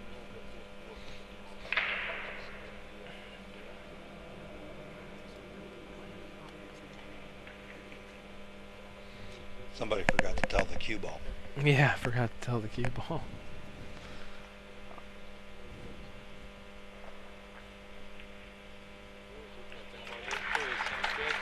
So Well. pressure is starting to build up, just a little bit.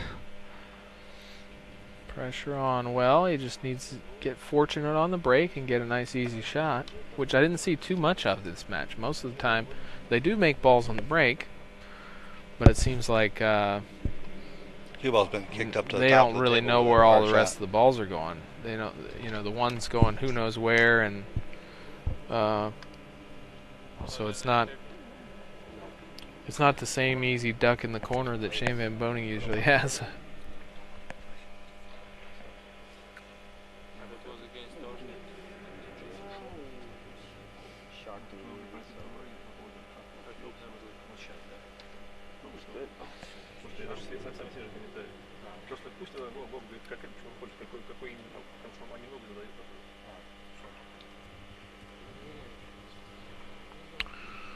Jason Shaw says they want me also, but the deal's not good enough. That's What about is it? contract by Shane with Joy Tables, the Chinese company. Oh, okay. Oh, Shane. Yeah, Shane's worked out a deal It's with like- Joy Tables Yes. to play the Chinese pool. He's And, getting the table, yes. Yeah. Well, you know, it's a decision he made to play the Chinese pool. I like the Chinese pool game. Very interesting.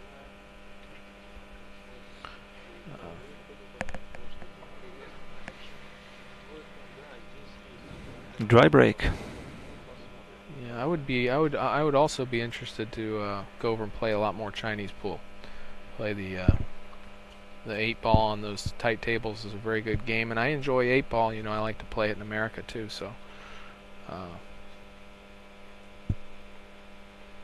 You can always just grab a set of pool balls and go to the snooker table. I know the cushion is no, lower, but that wouldn't work. That'd be an impossible game. It's too. well, our juniors sometimes practice this one. Oh, really? They have a Wow. snooker table, yes, and just they call it Chinese pool. Oh, yeah. Well, okay. the first time I played at the student union at the University of Michigan, I walked in. I was the only one there except for the guy at the desk. I checked out a set of balls. I said, "Which table?" He said, "Take whichever one you want." So I went over to the nearest table, flopped the balls out, screwed my stick together, and ran the rack. And the guy at the desk is laughing at me. You know, like, "What's so funny?" He just ran a rack of pool balls on a snooker table. I'm like, "What's that?" And then he showed me. And then once I knew how hard it was, I couldn't make a ball on the table again. But the first rack, I ran the Oh, whole you table. thought it was just simple? Yeah. Well, Ralph's got a shot at the table here. Let's see if he can close this match out. Oh no, he's passed it back. I guess was that so they pushed out again.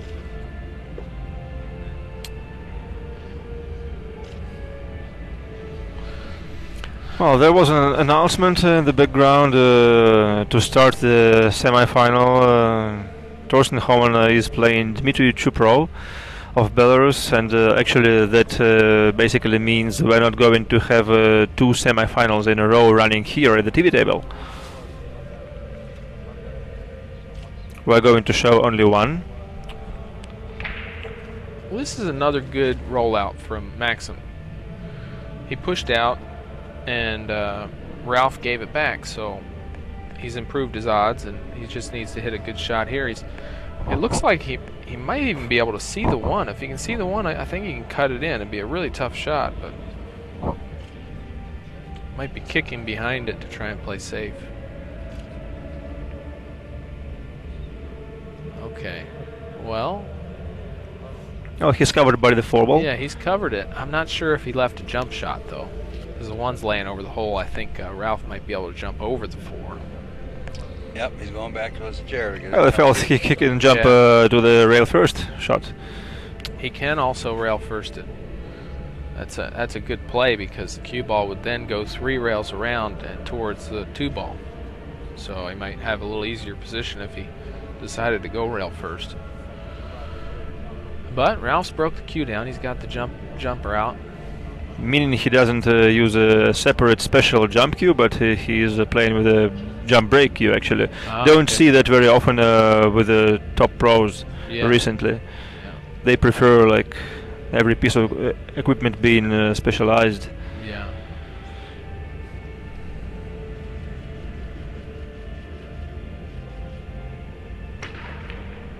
Well, that was a good shot. Well, he made it straight. Yeah. And he can see the 2. Now, if he can pocket the 2 ball, the cue ball should go maybe around the 9. Might be able to play for the 3 in the side pocket just with some high English. Maybe a little bit of left.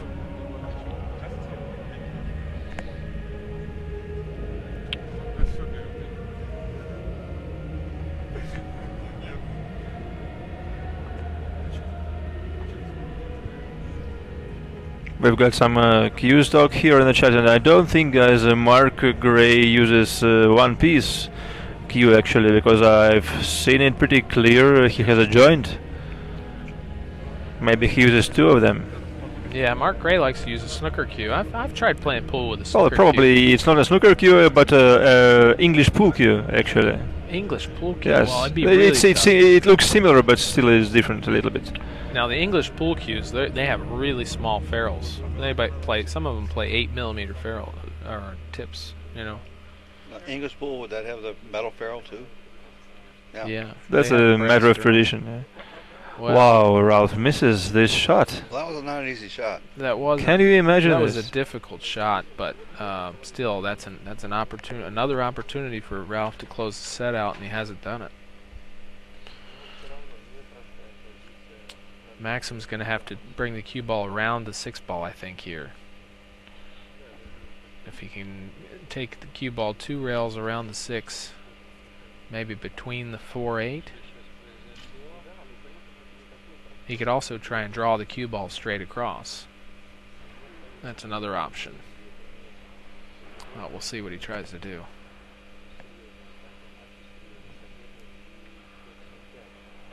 Okay, it looks like he's following 2 rails.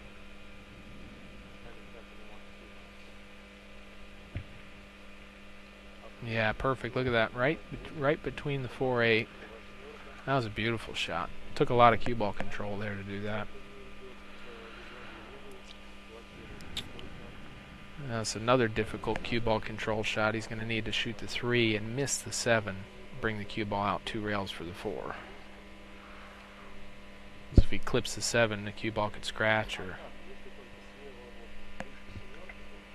this is where his pyramid experience is going to come in. He knows the angle. From this position, it is even possible to get position on the 4 to play it to a topside pocket with extreme draw. I think he's got too much angle for draw, but I think he's just going to go 2 rails between the 7 and the pocket. That's nice. Yeah. Now this shot here, he's going to shoot the 4 on the side. He's going to try and get the cue ball to come straight down the table and straight back up. What about shooting it to the corner right now? That'd be a little bit steep, I think. Such an easy shot in the side. Okay, he brought the cue ball 2 rails around. Yeah, beautiful shot.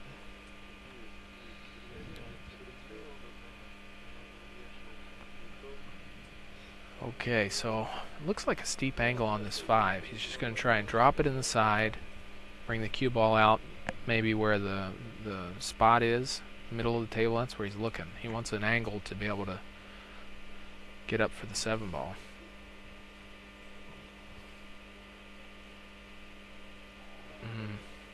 Yeah, I think that ball skidded a little bit. He got a kick there. That was a bad contact. It's always tough when you cut those balls in like that, where it's slow speed. From your experience, on which shots are prone to being skid? Like, is it slow roll or maybe like a stun or follow through? Yeah, the slow shots. It's the slow shots. Because I don't think you ever get a skid on draw shot. No, it's happened before. I've gotten skids on a draw shot. I'll tell you where I get a lot of skids on draw shots is playing snooker. I don't know why. But I'll well, snooker is a different story. Yeah, it's a different, like, maybe the balls, the size of the balls. And maybe even the cloth is different, so... You can get some massive skids in snooker. But here, in pool... Yeah. Here in pool, mainly it's on slow shots. You know, if you're using inside English. Look at this. Ralf hit the 7 there. Didn't mean to hit it. And, I mean, I hate to say it, but it looks like he's showing a few butterflies here, closing this set out. He needs to, he's still laying pretty good. I mean, he can take the 6 with low left-hand spin and try and draw the cue ball 2 rails. And if he can not hit the 8, he should be fine.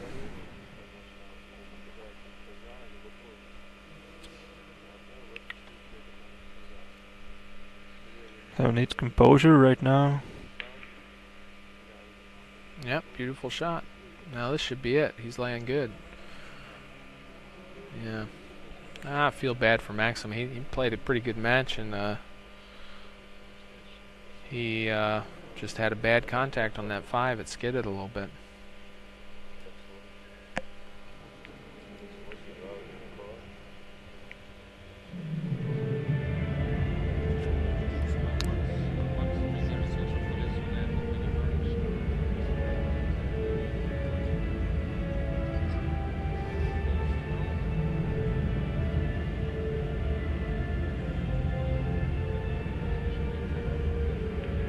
So we've got some early fanfares here in the background. Early trumpets. What do they say? Till the fat lady sings, right? Yeah. So she sings right now. Yeah. She's right over there. Ralf came a little short there. This should be no problem for him, though. He should be able to make this.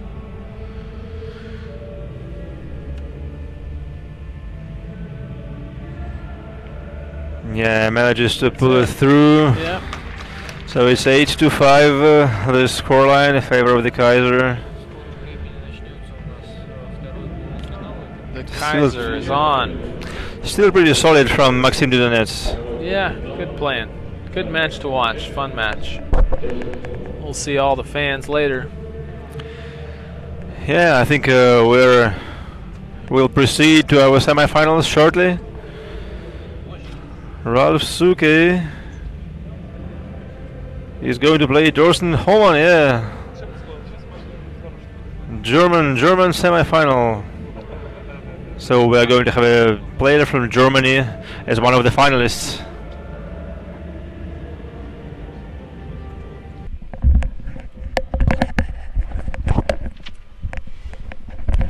So, ladies and gentlemen, Ralf Souquet is here, as you can see in our commentary booth.